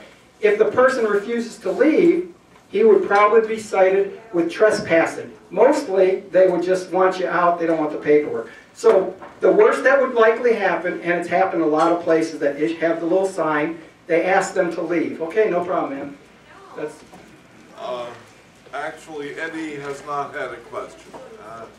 I got a couple of questions, and one of them doesn't involve a gun, but I'm thinking when we dropped an A-bomb on Japan, I'm guessing the Russians were scared shitless, and that spurred the development of the Russian A-bomb. And when the other side has what you have, now all of a sudden what you have is obsolete. What I'm saying is you level the playing field. I cannot unload on this guy without having to worry that he's going to unload on me. So they kind of cancel each other out. Now, as far as the guns and concealed carry, if everybody's packing, it's going to make me not want to mess with somebody because I don't know who's packing. But as far as the gun-free zones, if I know it's a gun-free zone and I have a gun, well, that enables me to feel as though I have one up on the next guy because I've got a gun and he doesn't. But if he has a gun, then they sort of cancel each other out. Do you agree with that? Are you a criminal who has a gun, or are you a law-abiding citizen? No, I'm talking about a law-abiding citizen. Okay, then you're fine. Yeah. To kind of piggyback on that, with the Karina and then Charles. Okay. To kind of piggyback on what he was saying. Again, if we look at our sister states that already have enacted these laws, we're not seeing issues where people are having gunfights in the street. We're not seeing this back and forth that is generally and typically the fear when a state is considering the possibility of concealed carry. These are the fears, and it's understandable. It's something new, and they were the fears of our brothers and sisters up in Wisconsin up until November 1st of last year, and they have not had the kind of carnage that so many individuals, so many naysayers have thought. So, you know, again, we're talking about law-abiding citizens. One word. Korea. One word. Vermont, if you're a citizen of Vermont, you can carry wherever, however you want, okay? You know what carnage and what a dangerous state Vermont is compared to Chicago. Bill Lee, you said that there will be another school shooting. You know, you said that it will happen. What would you propose to prevent it? Would you have the high school students carry guns themselves, or just allow the faculty? They're underage. So would you allow the faculty to carry? Absolutely, of course. First of all, okay, you know what happened in Columbine? I believe they had an armed guard. The reports I read, I'm going to have to look at it again, but my understanding was they had an armed guard. They shot at him and he ran. Hey, I didn't sign up for this, right? Who's going to protect the students more? Okay, the faculty and the, say, the janitor, or some rent-a-cop? Okay, what happened in Virginia Tech, the guy was on the one floor, breaking into the rooms, and they kept barricading the door. One teacher, he held the door closed so students could get out the window. He was shot like 4 times, barricading the door. He died. Would he be a good person to be armed to protect his students? He gave his life for his students. No, there are people like, you're thinking like there's something special, somebody having a gun, right? There are people like us. They have the gun, but they're Pearl, Mississippi. He was a vice principal breaking the law who had a gun in his truck. He ran out and got it. Yes, you arm the teachers and the faculty, janitors, who want it. You don't force it on them, but they say, yeah, I'll protect my students. I'll protect my sheep. What else are we going to do? School shooting's going to happen again. How many more are going to die? We care about the kids. We care about the kids, but we allow it to happen. I don't understand it. Joe, I don't think you've had a question yet, have you? No. All right, Joe. This is my first. I'm questioning the logic behind the concealed and carry as being a deterrent. Let me give you 2 quick examples, even though I could come up with dozens. Take the kids on the south side and in Humboldt Park. These are gangbangers shooting at each other. They know that they're going to shoot primarily at them. Every once in a while they may shoot at somebody else. But they know the other person is carrying a gun, a concealed gun, and it doesn't stop them from shooting each other. Another incident is when Congresswoman Giffords in Arizona got shot. There were, what, 6, 9 people that got mowed down by one loon. There were 5 or 6 people that were carrying concealed weapons, and not one of them pulled out their gun and stopped the madman. Like I said, I can go on and on with examples. I'll start with your second example first, because in that situation with the Congresswoman, one of the reasons, and one of the gentlemen that actually tackled the gunman was one of those concealed carry citizens. And the reason he said he did not draw his firearm is because of the crowd of other people that were there. As a concealed carry permit holder, and I have 4 of them myself from other states, in addition to being an instructor, we train people, and we're trained to consider what happens if I pull that trigger and this round actually misses the intended target. So it's not just a matter of saying, oh, I have a gun, I can shoot. It's also having the wisdom to know when doing so would cause more harm than good. Now, with respect to the gangbangers on the south side of Chicago, I can answer this from personal experience. I grew up in Inglewood. Okay, I don't live there now, but I grew up there. I'm aware of the situation there. They're not just shooting at each other. They're not just preying on each other. They're robbing ordinary innocent citizens there. There was a police officer who lived on, I think, 78th, and he was a couple of weeks away from retiring. He just bought himself a new car. He was killed by a gangbanger. It's not just a matter of them only targeting each other, but in terms of shooting at each other, what they're doing is an act of cowardice, because as they prey on each other, they're not preying on individuals that are sitting there and see them, oh, here comes a drive-by shooting. They're doing it as an act of cowardice in a sneak and run attack is how they're doing their attacks. This isn't a situation where they're both sitting out in the middle of the street shooting at each other. That's not what's happening. But back to the question of it being a deterrent. I mean, I don't know if you mentioned any statistics, but I mean, how often does it work? It works a lot, because what we've seen, there's a statistical study that was actually done by the FBI that shows a 30-year block in terms of the relationship between the increase in concealed carry laws, which allow citizens to carry concealed in states in the United States, versus the incidence of violent crime, where the crime is committed against someone that, the violent type of crime. We see that crime drop. There are a variety of different studies that actually show this. If there isn't a deterrent to having a gun, I invite you to put a no guns in this house sign. Also, was Florida the first state to pass concealed carry? Yes. Okay, I believe Florida was the first state to pass concealed carry. And what you saw afterwards was a phenomenon of all these rental cars with tourists being robbed. Why is that? Oh, geez, these people aren't tourists who are residents of the state. They may have a gun, so they started targeting people from out of state.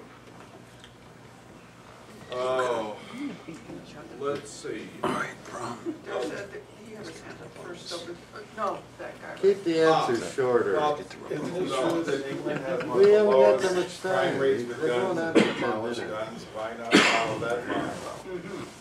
It's true that they have the lowest incidence of crimes with the guns because they've removed the guns, but we're seeing an increase in violent crime in England nonetheless. Years ago when I visited England, you generally speaking would not see a police officer with a firearm. But now if you get off the plane at Heathrow or Gatwick, you'll see multitudes of officers with firearms, and not just handguns, I mean MP5s and HK fully automatic weapons. We're seeing officers that in England that are crying out for tasers and handguns because violent crime is increasing there. And we're also seeing a shift in the mentality of the citizens there who are asking to be able to have firearms in order to protect themselves. But if it is the lowest, why not follow that pattern? Bernie? Different culture. Peter touched upon the notion in so many words that education is power. And let's take the situation where somebody does have a problem with a temper or mental problems that we've discussed before. Let's say this person does get trained in firearms, perhaps including training with concealed carry. Do you think this training and this education is to just how dangerous, just how devastating guns can be, firearms can be?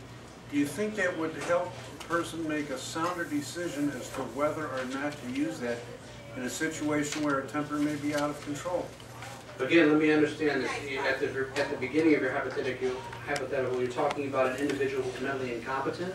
Not mentally incompetent, but just has an ordinary temper like you and me. We're going to lose it once in a while. Yes, please. And take the situation where he has not had training versus the situation where he has had training. Well, personally, I'm always going to advocate training. Okay, as a firearms instructor myself, I'm always going to advocate for training and for a thorough understanding of the laws. And do you think this thorough understanding and this training would help a person control rage that might otherwise have him discharge that firearm? Is it gonna help my loony neighbor? Is it going to help Charlie's loony neighbor? Yeah, Charlie's loony that's a neighbor. training. Yeah, let's take Charlie's loony neighbor. I think let's what say is, he goes through extensive training and Okay. he realizes now that a firearm can do some major damage. I think what it's going to do is it is going to alert him to the consequences of his actions like any of us. Every individual is going to make a decision, yes or no, whether they're going to be a law-abiding citizen. Now, when an individual decides that they're not going to be a law-abiding citizen, it's up to us to protect the rest of us and protect each other from that individual. That individual will go to jail. He's got a rock for a brain. Well, Margaret.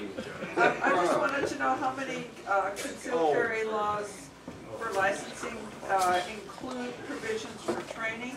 And I do know that some people in the NRA are opposed to any kind of training being a prerequisite for concealed carry.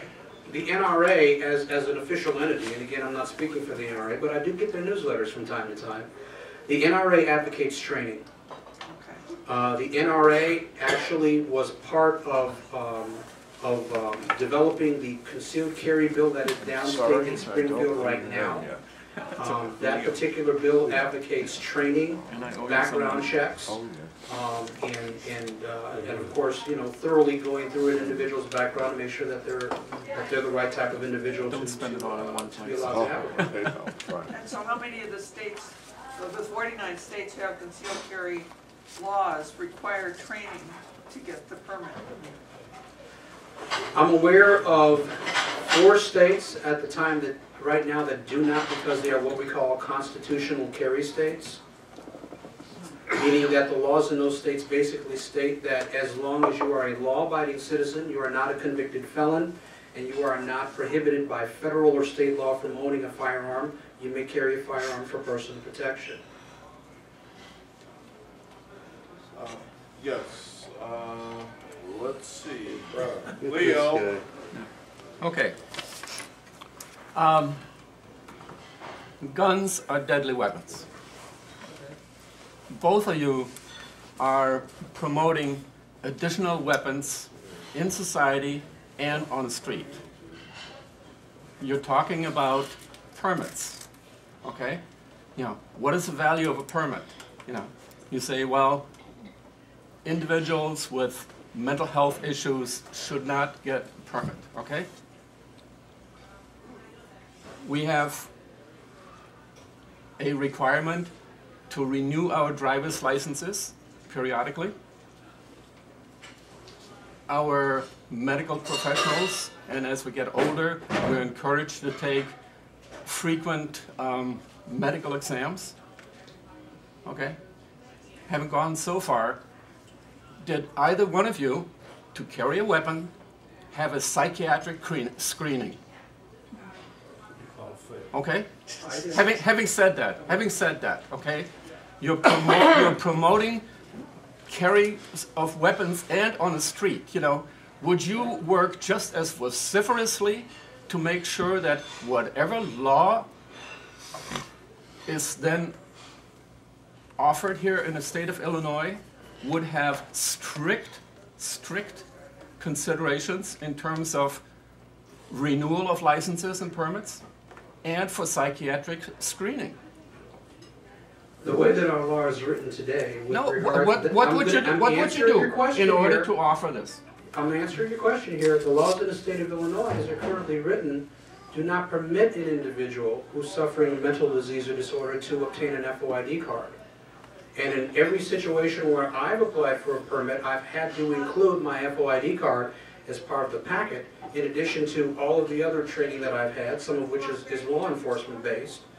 So I guess I have been psychologically evaluated. No, have you had a screening by a professional psychiatrist? For my permit, no. Why not? Because it wasn't necessary. Because the laws of each state... Then you could potentially be the loony on the street. I've let you talk. It's not a dialogue here. Okay?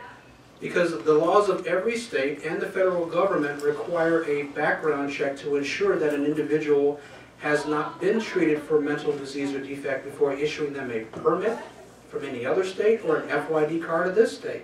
And it also is a violation of federal law to do so. So regardless of whether a screening is done for me for the permit or a screening is done because I suddenly lost it, that information gets reported to both the state of Illinois and federal government. So if I then decide I want to apply for an FYD card, or if I have an FYD card, that FYD card, if I have it, it's revoked. If I apply for it, I'm not going to get it. So that it still has the same effect in terms as to what you're saying.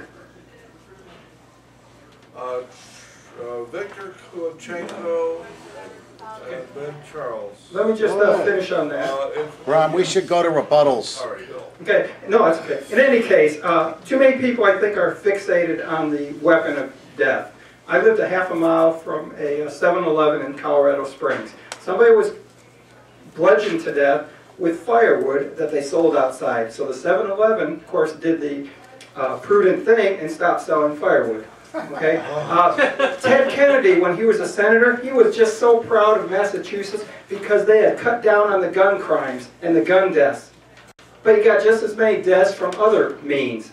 Does the means, if you take away the guns, you're taking away the most vulnerable person's means of self-defense. We're too fixated on the weapon and not the person. Okay. Ron, we've had multiple people with multiple rounds of questions. Victor's ready. I think your question. Go ahead, Vic. Come on. Brown. We are about to have our rebuttal period. And I don't think that, given that we have two responders to your questions, that we have too much time. So I want to see show of hands of all those who think that they might have some wisdom to impart to the rest of us, or information, or question that has to be raised, whatever. 1, 2, 3, 4, 5, 6, 7, 8, Just shoot this. Just shoot Like this guy. All right, let's thank our speakers. Let's thank our speakers. Ron, how many and how long? 3 minutes, Bram. Charlie and I have had conversations about this for years. Okay, 3 minutes? However, I'd like to point out that a lot of this that has been said tonight is really unnecessary, because all we need to do is to get our governor to do his duty. The governor is the commander-in-chief of the militia, which is all of us who are not under mental or other similar disabilities. He has the power to issue an executive order addressing the investigation of people. He could commission every licensed psychiatrist as an officer of the militia and require him to report mental defectives to the Adjutant General's office. This is crazy. And if he doesn't want to accept this commission, he doesn't get his license as a psychiatrist. There's so much the governor can do. The National Guard is just the organized part of the militia. Now you have those folks who are officers there, usually former Army people. I'm not in any army. They Shut up, can Charlie. be appointed to investigate, call out literally if they wanted to, by block through the city, every member of the militia, if they wanted to, and examine them. And it doesn't come under the usual civil laws. There is no reason that the governor cannot use his power to further execute the investigation of people who've been reported as mental defectives or other problems. And a National Guard officer could be assigned as part of the investigative team. All of this nonsense and worry need to be avoided merely by having the governor meet the emergency that we have in our society by properly examining who is and who is not eligible to the militia. I have no idea what that is. How many people here believe that those who attend the College of Complexes are mentally unfit?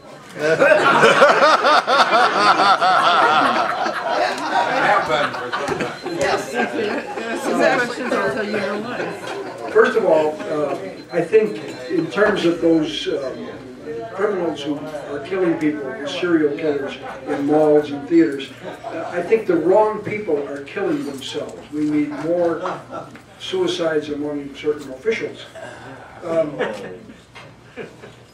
I live in Mount Greenwood. Mount Greenwood is at the far southwest side of the city. 3 houses from me, the end of the city, the end of civilization. Almost all of the police in Chicago live in that area or on the far northwest side to get as far away from their beat as they possibly can. And in our neighborhood, the Reader did a study about 3-4 weeks ago comparing Englewood with Mount Greenwood and several other communities. And it turns out in the last year for which records were kept, 2009, there were 3 murders in the Mount Greenwood-Beverly area, while there were 73 murders in Englewood in that same period of time. This week's Reader has an article on lead poisoning. It's a very important article, and it shows that in our schools, 3rd graders are in poor communities have a very high rate of lead poisoning because of the old paint in the older homes that they occupy. And they found that people who raise windows create friction which releases lead dust. And they find that the average concentration on a scale of 1 to 50 is 10 in the minority communities in those areas. The Chicago City, the public schools of Chicago make the calculation that 1 out of 12 students have lead poisoning.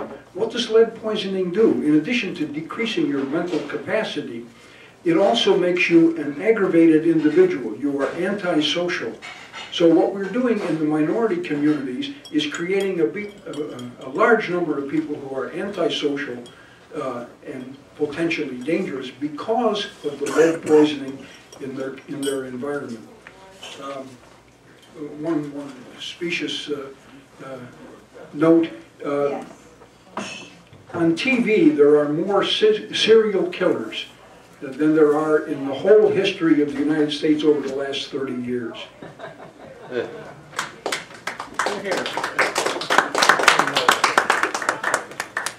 Yeah, just before me, what it was mentioned is that we have tremendous social problems. We are attacking the poor, attacking the blacks and the Latinos in a brutal way, systematically and purposely, by denying them education, health care, living in places where they have these poisons. This shameful situation that we are living in.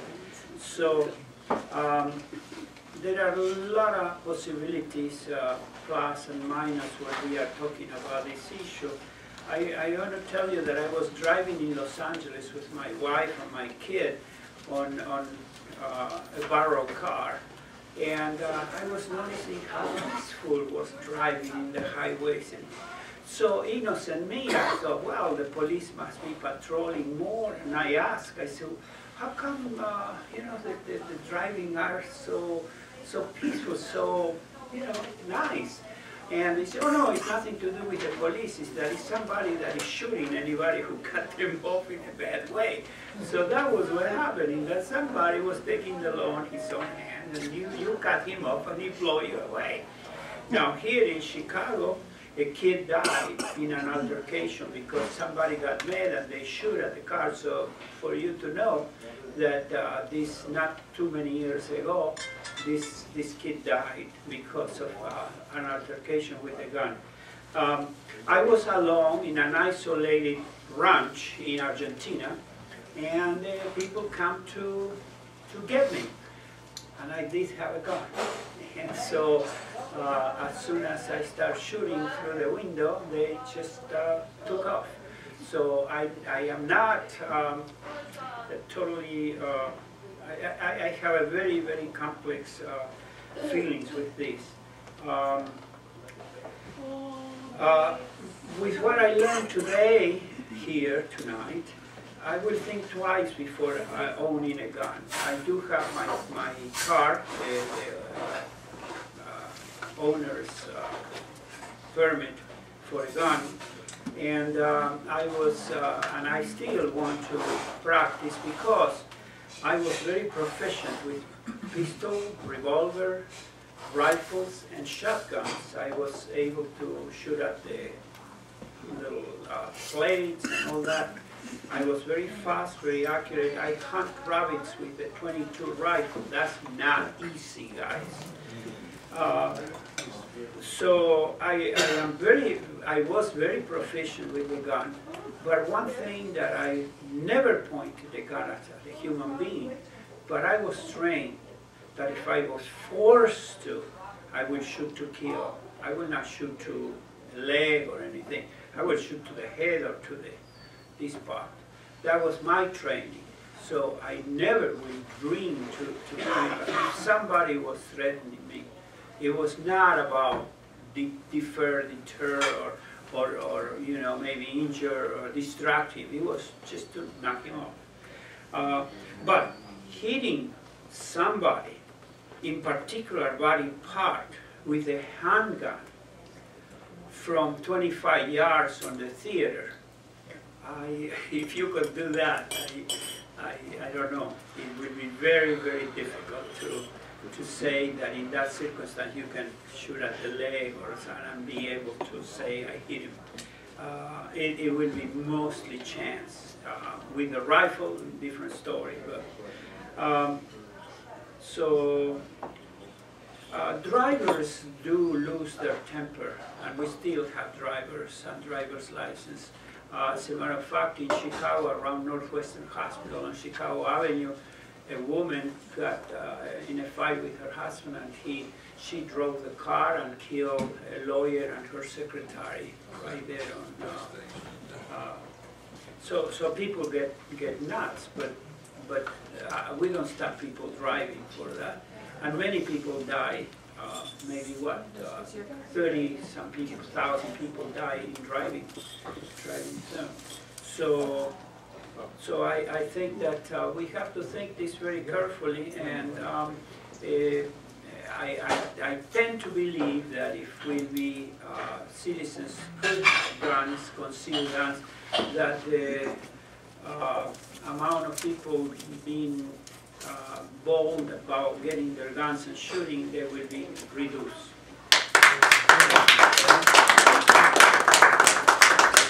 Dean Archer. Thanks, speakers. Very thought-provoking presentation. I myself have not touched a weapon, firearm I should say, for what, 49 years since I got out of the National Guard. And I certainly wouldn't have one now. I would not have one myself for a lot of reasons. I think there might be a cultural element in some of this stuff, because I have heard, I don't know if this is true, but I have heard that Canada has about the same number of weapons per person, ratio as we do, but their murder rate is far lower. I have also heard that in Switzerland they have a militia system in which people have firearms and a clip of ammunition in their home, and they are part of the militia, and their injury and death rate from this is very, very low. So I think I feel that we ought to look at our culture real hard and when we talk about murder rate and this sort of thing, not just the number of weapons around. Thank you.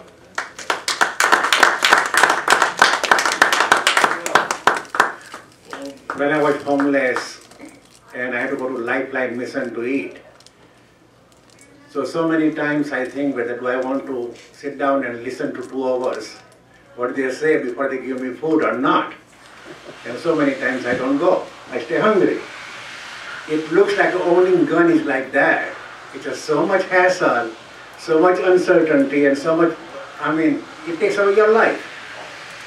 So I don't think it's worth it for average citizen.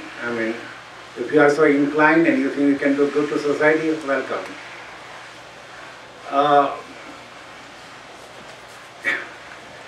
There is a saying that minister daughter, my minister daughter is slut. And problem is that minister gives all the good sermons and everything, but he cannot train his daughter to be a good citizen and good person. So it looks like easier to say about guns, but once you have a gun, it's not clear that it will not go to your head and you don't feel a power. You have $500 in your pocket and sometimes you have only nothing in your pocket. It makes a difference how you feel. And gun is going to do something like that. Hey, I got a gun, man. What the hell you're talking about? I blow your brains out. At least if you don't say, you know it. We have to accept that we have been a violent society from the very beginning. It hasn't changed over 300 years or 400 years. We've been always violent. We have duels, we have fights, and politicians fight, and gangs fight. And sometimes we celebrate fights. We celebrate gangsters. We had a mafiosi in New York City. I knew them. They had a corruption of police department and fire department. Things goes on, And so, if you ever get in a court, man, it's a pain, I tell you. It's not easy. It's lots of money, lots of uncertainty, and if you do not have money, forget it. No matter how right you are wrong. And so, if you get a gun and cop don't believe you, hey, you are done. Your job, your wife, your kids, who's going to take care of them? And nobody's going to come and take care of them. If you're trying to save something which may happen, you're already losing something which you have. Okay. A couple of years ago, I spoke about crime. And I said that the best thing American society can do is that to criminals, just send them to remote island and forget about them. Let's clean up the society, because I mean, same people keep on committing crime. If you commit a crime, you are over. Okay? If you rape somebody, you are chopped up. Over life, buddy. No more. You are not going to do that. Okay? So I mean, we are so screwed up in our politics and our moral value that practical solutions evade us. Either in our economic solution or military solutions. I mean, how many times we have to learn after Vietnam that asymmetric wars we don't win. It doesn't take a brain science to know that. Every time we go to this asymmetric war, we lose. And we get our boys killed, and we spend millions of dollars. I think crime is like that. We are not deciding what to do with the criminals. Just get rid of them, and that's it. Thank you.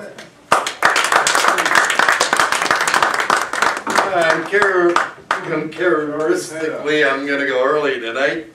Let's thank both our speakers for putting up with a lot of stuff here, And, I'm really concerned about, being called out for the National Guard by the government. What do you think, there's an Indian uprising or something? And this guy, he wants to put criminals on Devil's Island. I'm going to be eclectic as usual. I got to be quick here. Training is not the solution. Education is not the solution to every social problem. It's a convenient little escape that some sort of magical thing takes place. This was the concept of the progressives in 1900 at the turn of the century, that education would solve all inequalities and things of that nature. It is not an omnibus type of solution. For every example, sir, there is a counterexample, and we never arrive at the truth. I could give 500 examples which counter every one of yours. Doesn't work. Regarding background checks, I represent federal protective officers and other employees. We give authentic background checks before you get a weapon. That's nothing like this little candy store stuff that these guys are talking about. These are authentic, and believe you me, employees, and when they get in trouble with those, I represent them if they lie and things like that. Those are real background checks, authentic ones, if you want to use the term. This notion that we're imposing, oh, wait a minute, stop a minute, Bill, that, oh my God, we make them fill out forms to get a gun, is this a burden on the poor and needy? Come on, I can't buy into that one. That one, oh my God, you got to pay some money, licensing fees, and so forth. All right, let's see here. Law enforcement is I'm sorry, I'm not a law enforcement official, and not the other one in this room is. And simply purchasing a gun, do you think they magically somehow are given this authority? Well, you don't have a badge. You really don't. And you're enforcing the laws. You have no concept or notion of what the laws are of this city or this state. And this defense argument is spurious. This is any act of violence is allowed so that it's because of defense. Now they've come around with this notion that if you perceive anyone as a threat, you can respond with violence. This is the thing that Bob was talking about. This is dangerous situation here. If you just imagine there's a threat, you can pull out weaponry and use it. This is a dangerous situation here. You're entirely correct about the may and the shall. Certain states that you may apply for it, whether or not you get it or not, and they're arguing against it. Believe you me, are they fighting that? I haven't heard tonight, oddly enough, the arguments about human nature. That man is somehow, no, man is a sum total of my relationships. That defines me. There's no sort of notion of human nature that I often hear in these situations. A little bit that man is violent, and no. If I have good relationships, I'll be a good person here. Okay, and law enforcement, I'm not qualified to enforce the laws of the city of Chicago, the state of Illinois. I'm sorry, I'm going to leave that up to some people who have some real training background and that we can monitor and control. We're the last civil, advanced, industrialized nation that doesn't affect gun control. The other countries have done anything to get rid of it, all these nefarious things, and all these things, and they've not become despotic, Nazi-controlled, totalitarian states and things of that nature. It has not happened. Public safety is an inherent function of government and not some jamoke. There's very few inherent functions of government, and public safety is one of them. And I have no problem whatsoever turning it over in that like that. Okay, talk about the perceived threat. I'm a union official. I have 10,000 employees across the United States that I represent, and I didn't know this, but we have a gun-free zone. Are you, sir, are you recommended that every one of those employees, starting on Monday, can have weapons in their lockers, in their lunch pails, in their desk, and this is going to enhance my responsibilities? That this is going to enhance our corporate lives? This is going to bring tranquility? Is this your proposition? That arming each of those 10,000 employees is going to bring tranquility and safety to our workplace? I'm sorry about that. But anyhow, I have to, by the way, bringing weapons in your home, and we haven't been into it. 9 children died today, I believe, because of weapons in the home. We've got to bring an end to this carnage. And anyhow, I have to go home, and hopefully I'll make it in safely. I really don't want my loony neighbor to attend any lectures like this and get some nail chips. That he has some good, man, he's going to come away with the wrong thing, let me tell you. Anyhow, thanks a lot, guys. We agree to disagree. Thank you. Good one, thank you. My name is Doug Binkley. I think I have some liberal credentials here, but I don't think this is necessarily a liberal or conservative issue. I've thought about it a lot. It's a very complex issue. I agree with friend Cisco about that. The speakers, I appreciate the fact that they were very rational and they presented some very strong arguments on behalf of concealed carry being allowed. And I actually am open to it.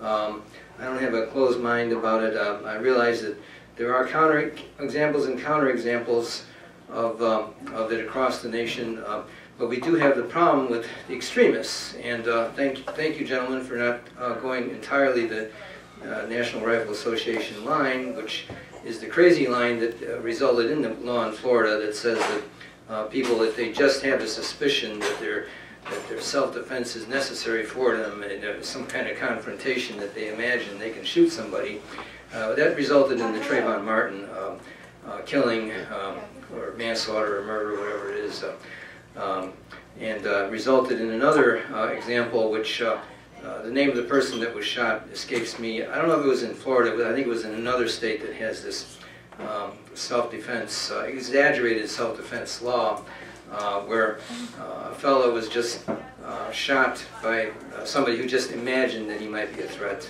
It was in a drive-through.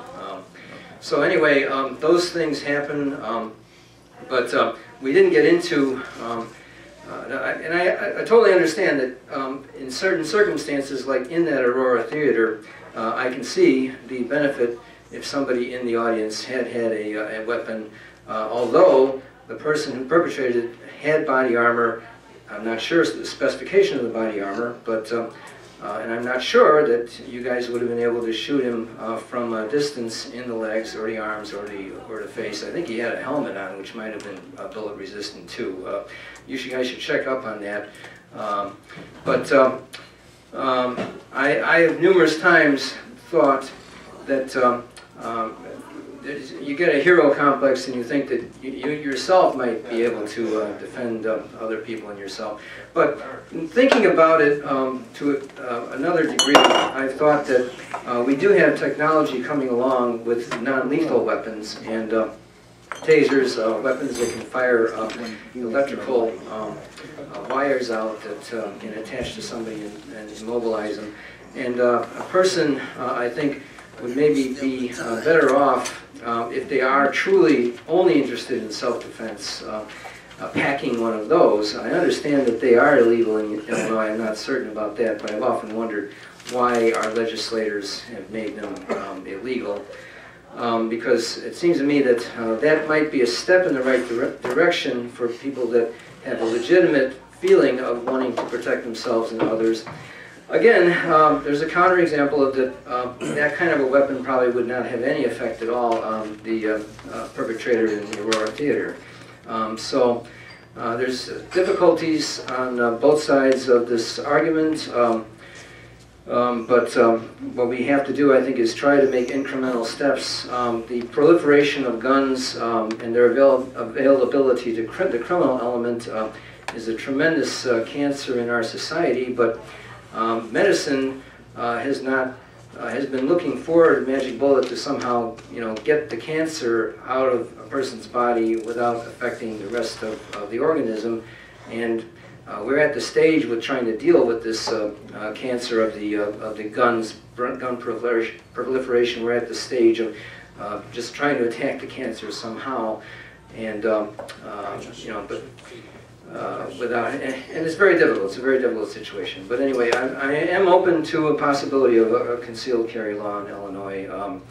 But as things go forward, we have to review how these laws work across the various states, and of course, not go to the extremes like Florida.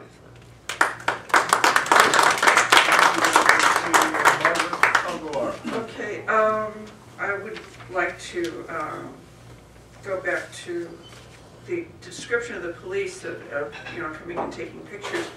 I don't think that's exactly true. Originally, actually, the police were founded to protect the wealthy, and if we remember during the Haymarket riots, that's exactly what they were there for, to protect the wealthy against the rabble-rousers. And they were located at the Armory, and they had a line of defense between the wealthy people's homes and the poor people.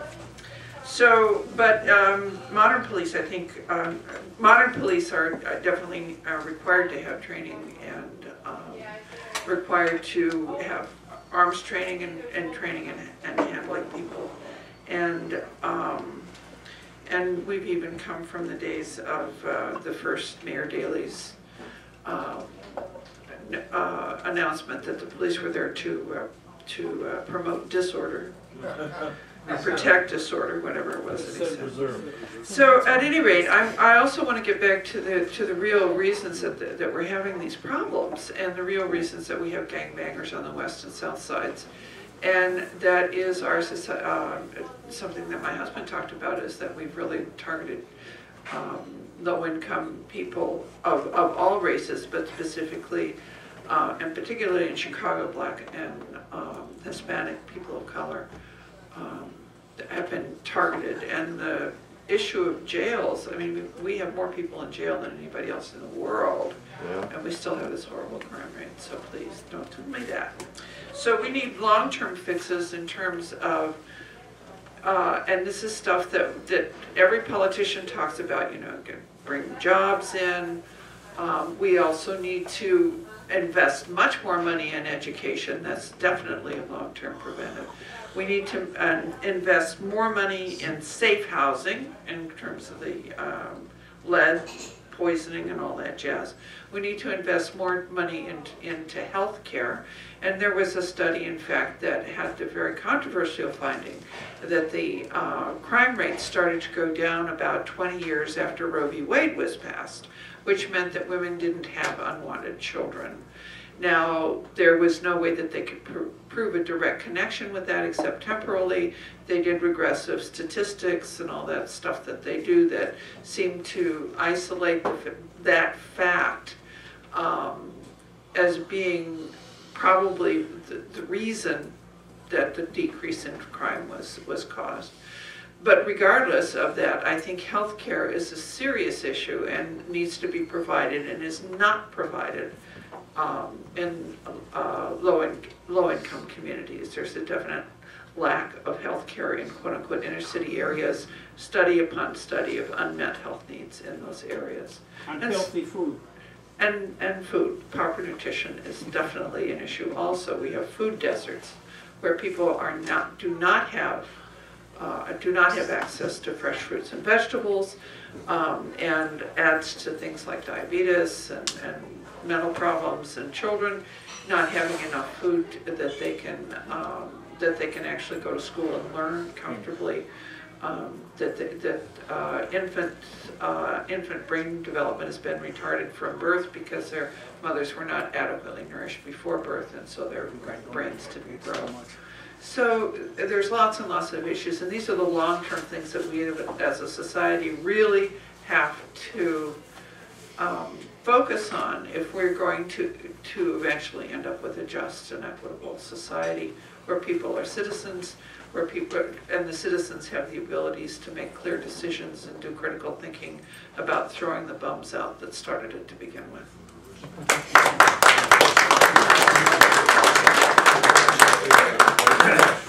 Yeah, well, my good friend Margaret was, after a fashion, remiss in not mentioning the name of the dude who did the study of abortion and crime. I forgot it. John Lott, if I remember right.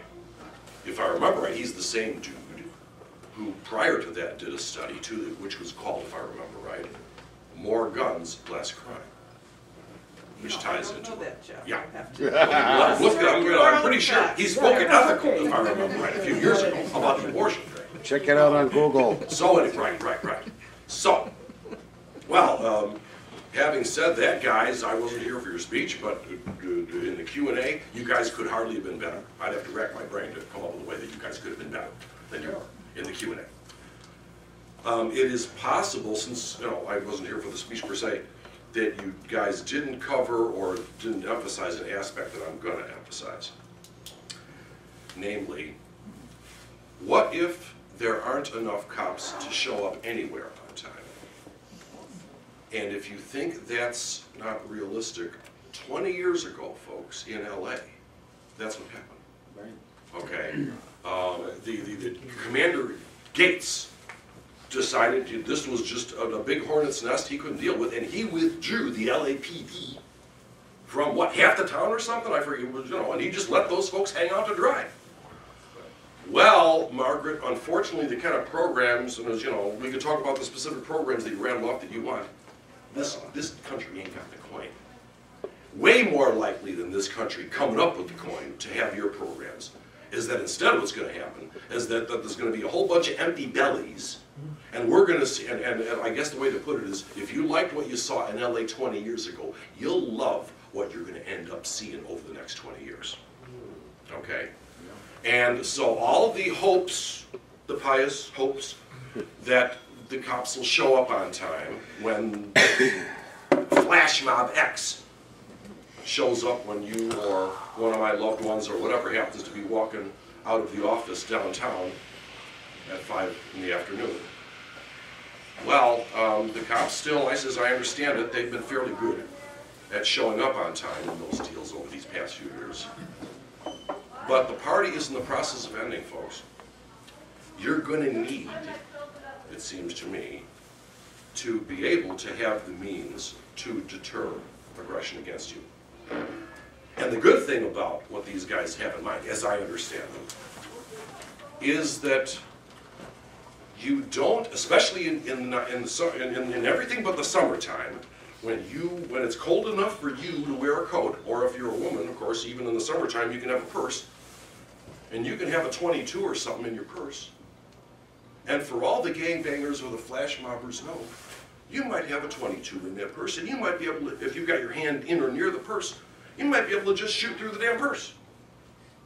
And I think you'd rather have a hole in your purse than a hole in you.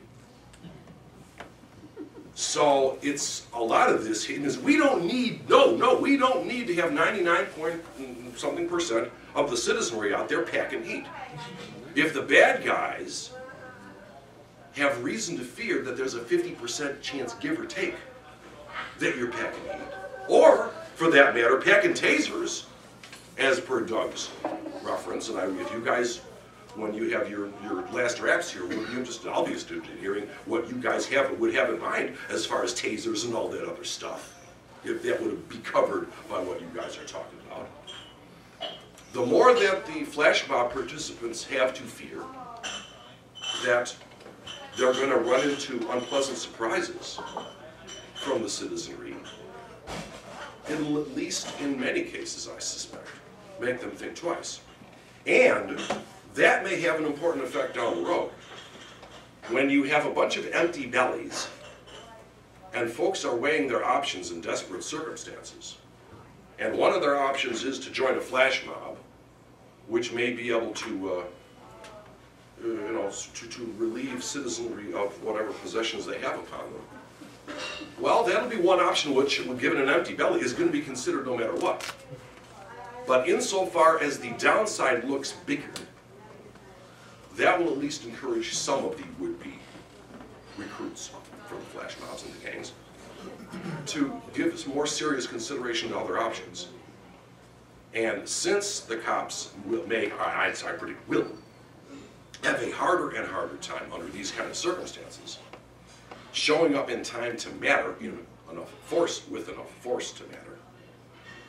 Yeah, I would very much hope that the bad guys out there will have more and more reason to fear that when one of my loved ones leaves the office at 5 in the loop, 5 in the afternoon, that the bad guys will have all sorts of reason to pause instead of just assuming, as they can now, that, oh, she looks like a law-abiding citizen.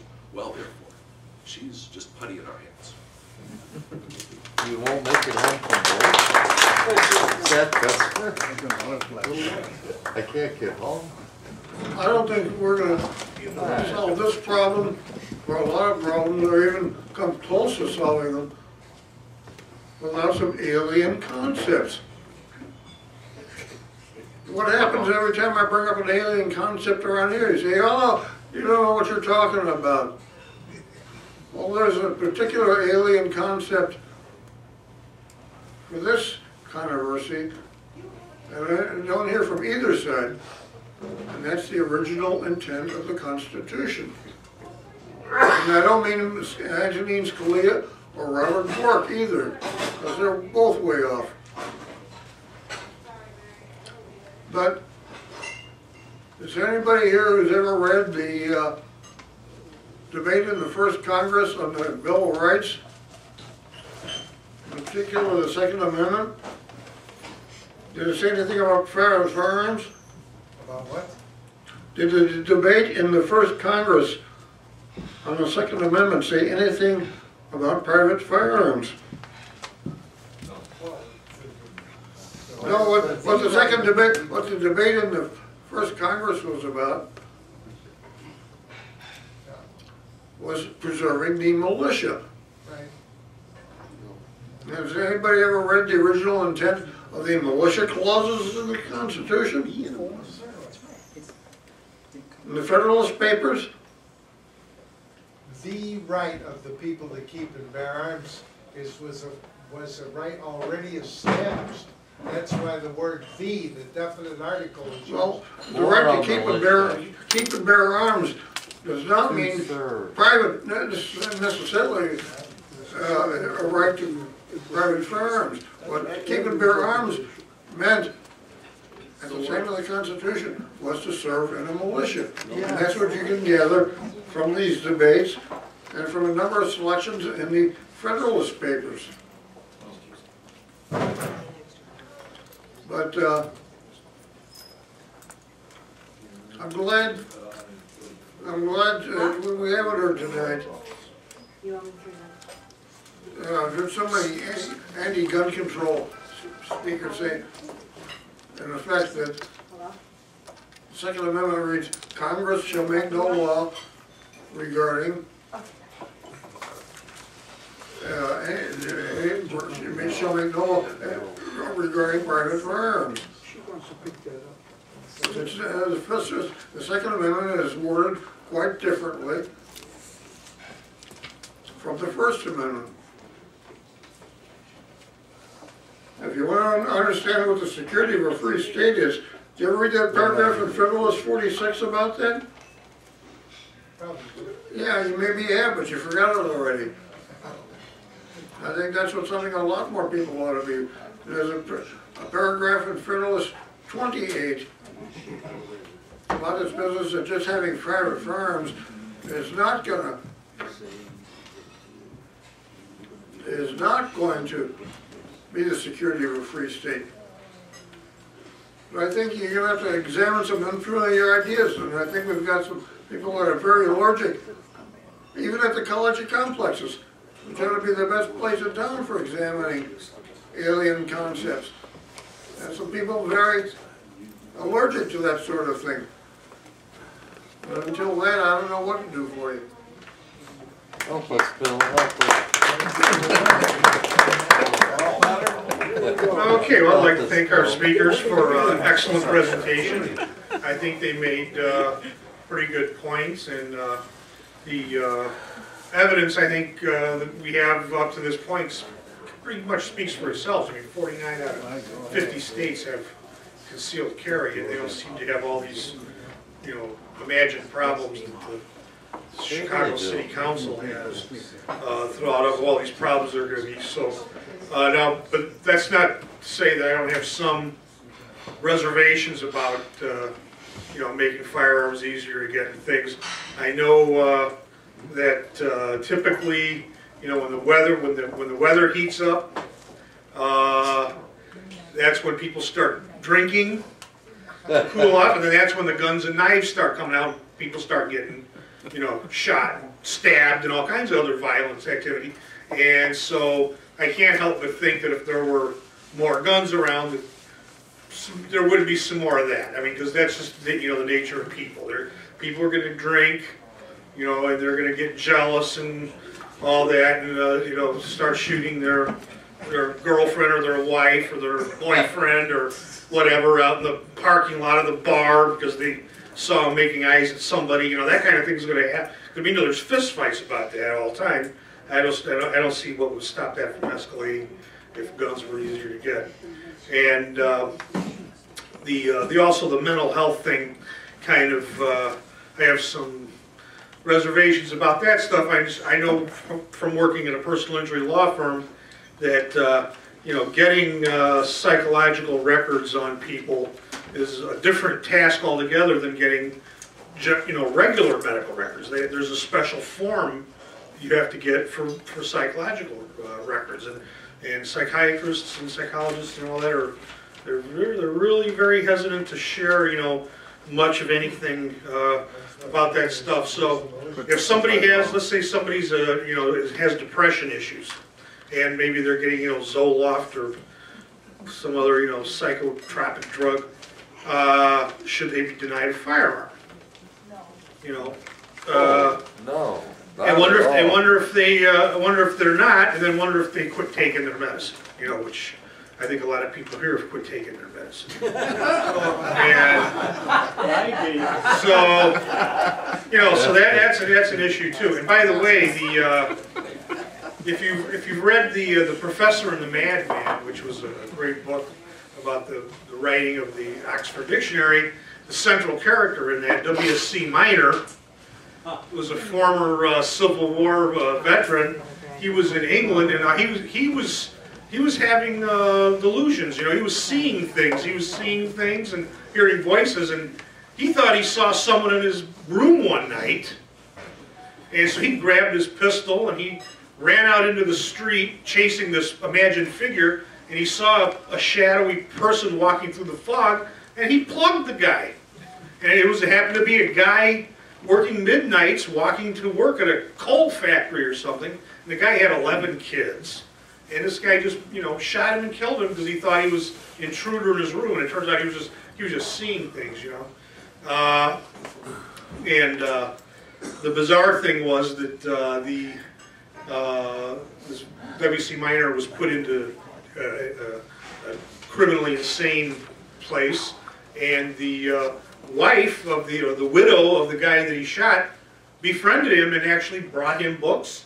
He was collecting a Civil War pension. He was giving her money. He felt so sorry for what he did. He gave her money to help support her kids, and she in turn brought him books to read in his cell, and then he did all this research and helped write the Oxford Dictionary. So anyway, quite an interesting story. But anyway, there's people that married and everything happy afterwards. People, there's, so these kind of things, make me, nervous about, too many guns. So, also, let's see, Canada. Somebody was talking about Canada, how they hardly have any murders. Canada is the second largest country in the world, and they only have 35 million people. They have less people than California does. So, I don't know if they're using Canada as such a great example for things. How about England, And Japan? the Vietnam War, Raj, Vietnam was just a theater in the Cold War. The Cold War was the real war, 1946 to 1989. Vietnam was just a theater in that. And you could say we lost the war. We won the Cold War. And Vietnam was instrumental in helping us win the Cold War. And helped out. I gave a great speech about that some time ago. I wish you would have been here for it. I highly recommend reading Vietnam, The Necessary War. And finally to Margaret. Finally to Margaret and everybody else that wants to spend more money on social programs. Well, a lot of these issues that we have, like poverty and stuff, this reason we have all this crime and everything is an outgrowth of poverty, which is an outgrowth of our land tenure system. If we would tax the land, like Henry George said, instead of taxing income and production, we wouldn't have wild land speculation and these land prices that are so high that labor and capital cannot come together to earn a profit. And we would have, when you have opportunity in land, you have the crime rate, but unemployment is nil, and then along with that nil unemployment is going to be much lower crime. Hey Bob, how about if we shoot CEOs? I'm actually going to be very brief tonight and bring you guys some very interesting statistics. If you look over the last 300 years, we're actually safer now today than we were back 300 years ago for firearms, death, crime, the whole bit. And if you look at the empirical evidence, we are actually a much more safer society today than we were even 30 to 50 years ago. And that's on a per capita basis. Don't believe me? Check out some of the statistics on violent crime on a per capita basis. How many police forces were there 300 years ago? There wasn't a lot of them there, Charlie, but it's only because of the development of the modern economy, the modern police force, modern law enforcement tactics, that we have become a much safer society. I agree that there might be certain instances where you need guns and things like this, but here's my argument for it. I've been getting soaked to hell on these things. Taxed beyond belief in Cook County, taxed beyond living regret, and I still want to soak it to me again. I don't like the habit, but it's just a matter of, I feel like I'm getting smoked. You feel entitled? You feel entitled to be smoked? Now the thing is, when I look at this in gun ownership, perhaps maybe this gun tax might not be such a bad idea. You want to carry a gun, you want the bullet, you got to pay for it. And like if you want to have a good tax and ammunition, perhaps maybe $25 per bullet is not a bad thing, except if that bullet is used at a range where you buy them there, you take them, otherwise you buy the individual bullet at your whatever place for ammo, and it might get people thinking twice about using them. Again, there is a lot to be said about taxation without representation. Well, for me, this is taxation without representation. They're soaking it to me.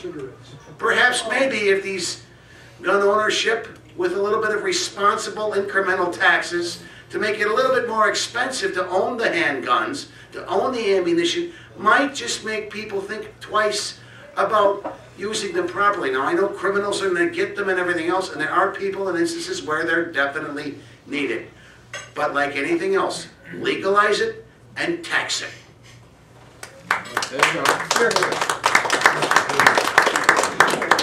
Thank you. Thank you for letting me come out. My name is Keith Turner from Waukegan, Illinois. And I got this colleges of this is great. A lot of intellectuals and changes. I like to argue and debate and discuss and formulate big thoughts. So I'm going to try and wrap some things together here. We talk about guns and those being a problem. Not a problem. There's about 85 million Americans that own about 280 million guns, and our population is about 300 million. If the gun was the problem, a lot more folk would be dead. I got 13 guns. They never get up and load themselves and go out and shoot people or do any kind of crime. The only time I see my pistols when I look for my toenail clippers or I'm going to the range.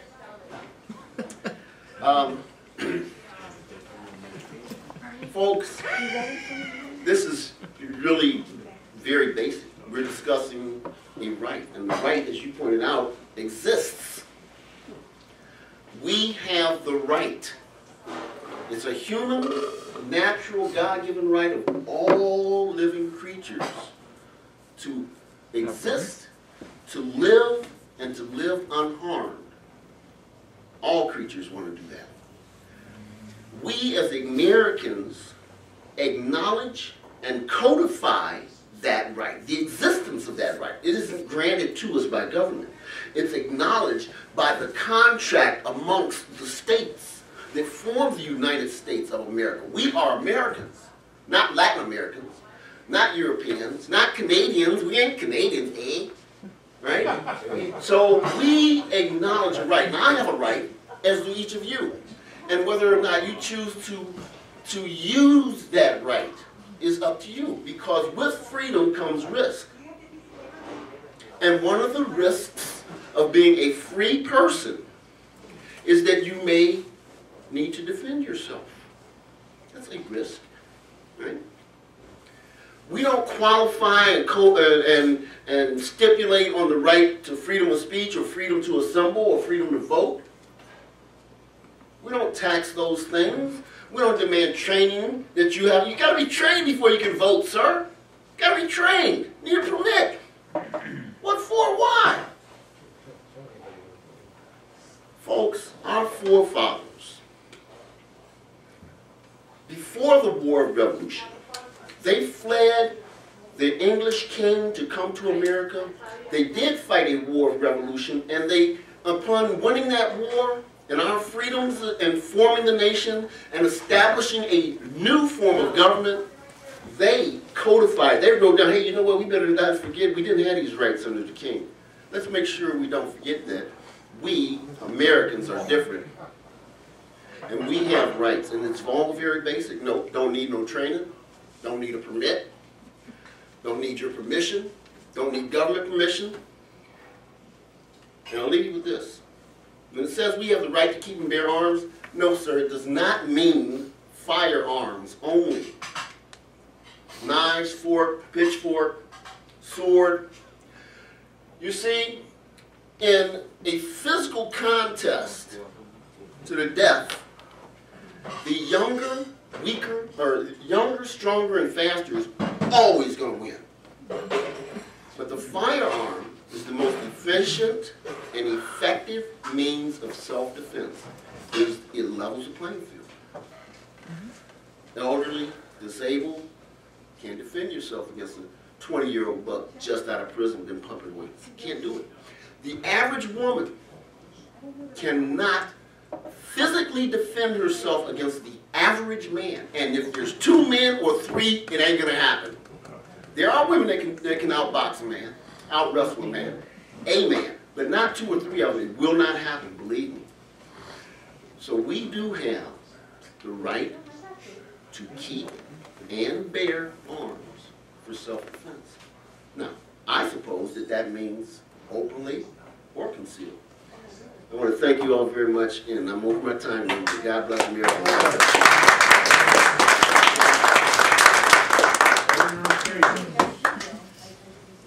Speakers get Hey, the I just last wanted word. to say that every dark cloud has a silver lining. Yes, I do.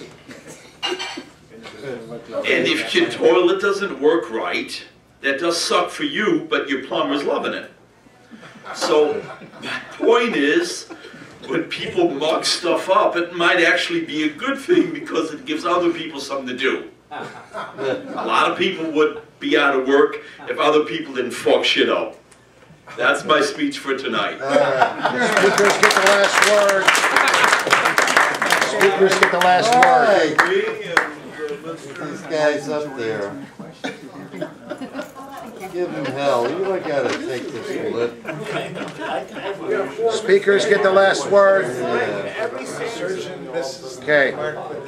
Speakers get the last word. I guess I'll start to get us started. All right, Bill. Let's thank him again. Let's thank him again. Thank you. Good presentation. Thank you. Make it worthwhile. Just remember the Warren versus Washington, D.C. Supreme Court case. Remember that the police are under no duty or obligation to protect you. Okay? A lot of people don't know that, but it's been adjudicated at the Supreme Court level. I think you mischaracterized the Castle Doctrine Standard Ground laws. Somebody offers you a handkerchief, you can't pull out a gun and shoot them. Okay? That's not the way it's written or adjudicated. Trayvon Martin, you realized he was beating to death Zimmerman. His head was being beat against. That's for a court to decide. His head was being beat against a sidewalk.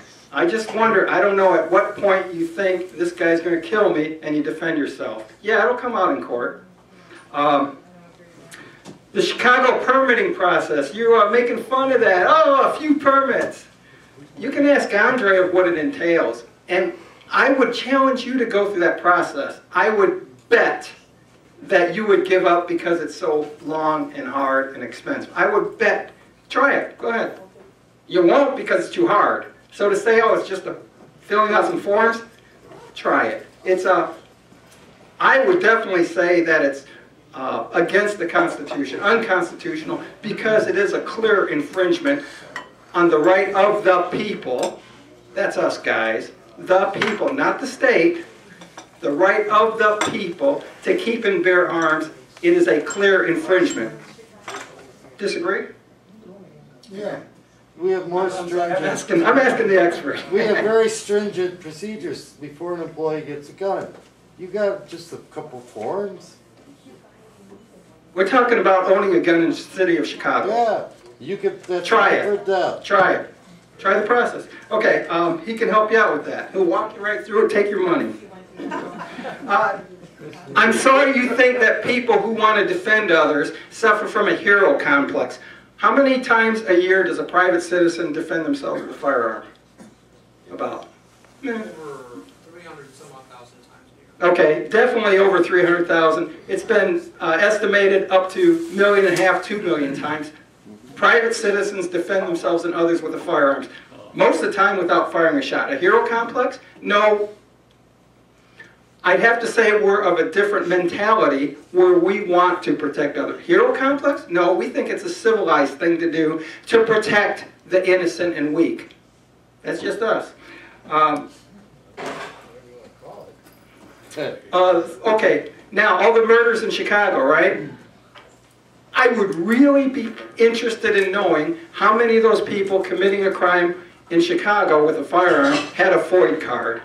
FOID meaning Firearm Owner's Identification Card. What's the stats on that? We got the gun control. Why ain't working in Chicago? Is it because, I don't know. How many people are committing those gun crimes who have a FOID card? All right. Well, I want to start by thanking you for allowing me to speak here today. There's been some good, healthy debate. And, you know, obviously we hear from both sides of this. But, again, when we think about concealed carry in Illinois, as we think about it in other states, and whether this is something that we should or should not do, there's some things that we can consider. And, again, And I just wanted to address a couple of things because I don't know if I mischaracterized or if you misunderstood some of the things I said in some of the rebuttal remarks. There were some straw man arguments made that I think were rather weak. But in terms of training and all of these different things, we can certainly go back and forth in terms of determining how much is needed and everything like that. And of course, the state will make legislation and deal with all of that. But the vast majority of the problems that we're seeing are from the criminals. It's not from law-abiding citizens. To give a good example, we have citizens who carry firearms now in the state of Illinois. We call them security officers. And to the best of my knowledge, I haven't heard a single report of security officers running amok in the streets, causing this, that, and the other. Although we certainly have our share of folks that do things that are incorrect, and we go after them, of course, to make sure that they're no longer allowed to continue.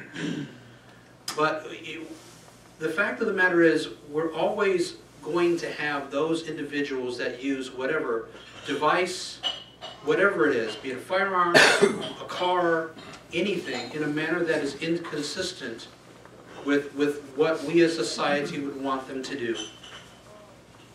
So arguments with regard to that, those are kind of specious, because we can make that same argument with just about anything. What we really need to ask ourselves and understand is that, in our society, and yes, we are getting better in terms of safety and security, which is a wonderful thing, but until we have eliminated criminality completely, there will still be a need for us to protect ourselves.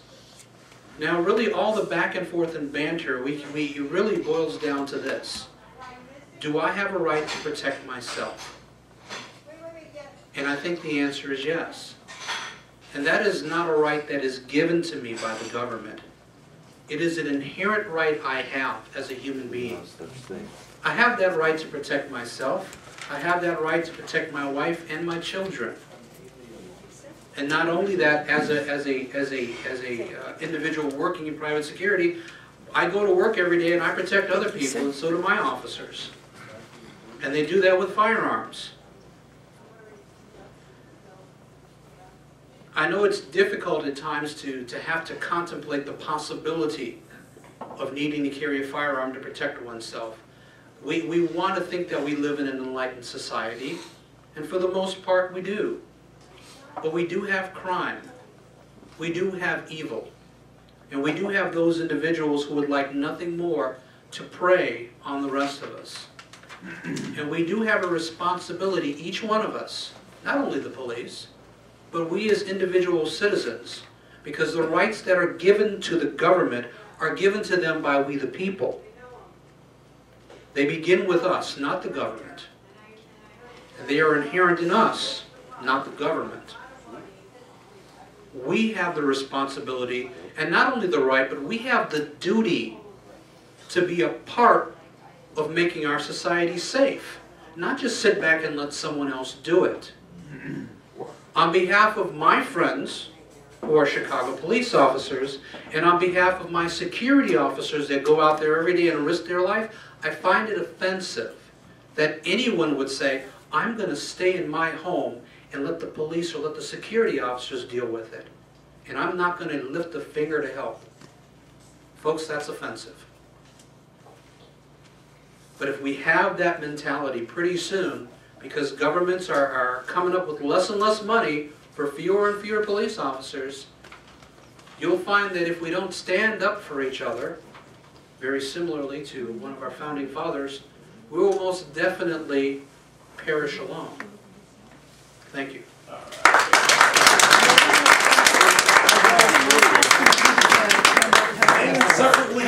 I have that kind of money, I'll eat better. All right, good one.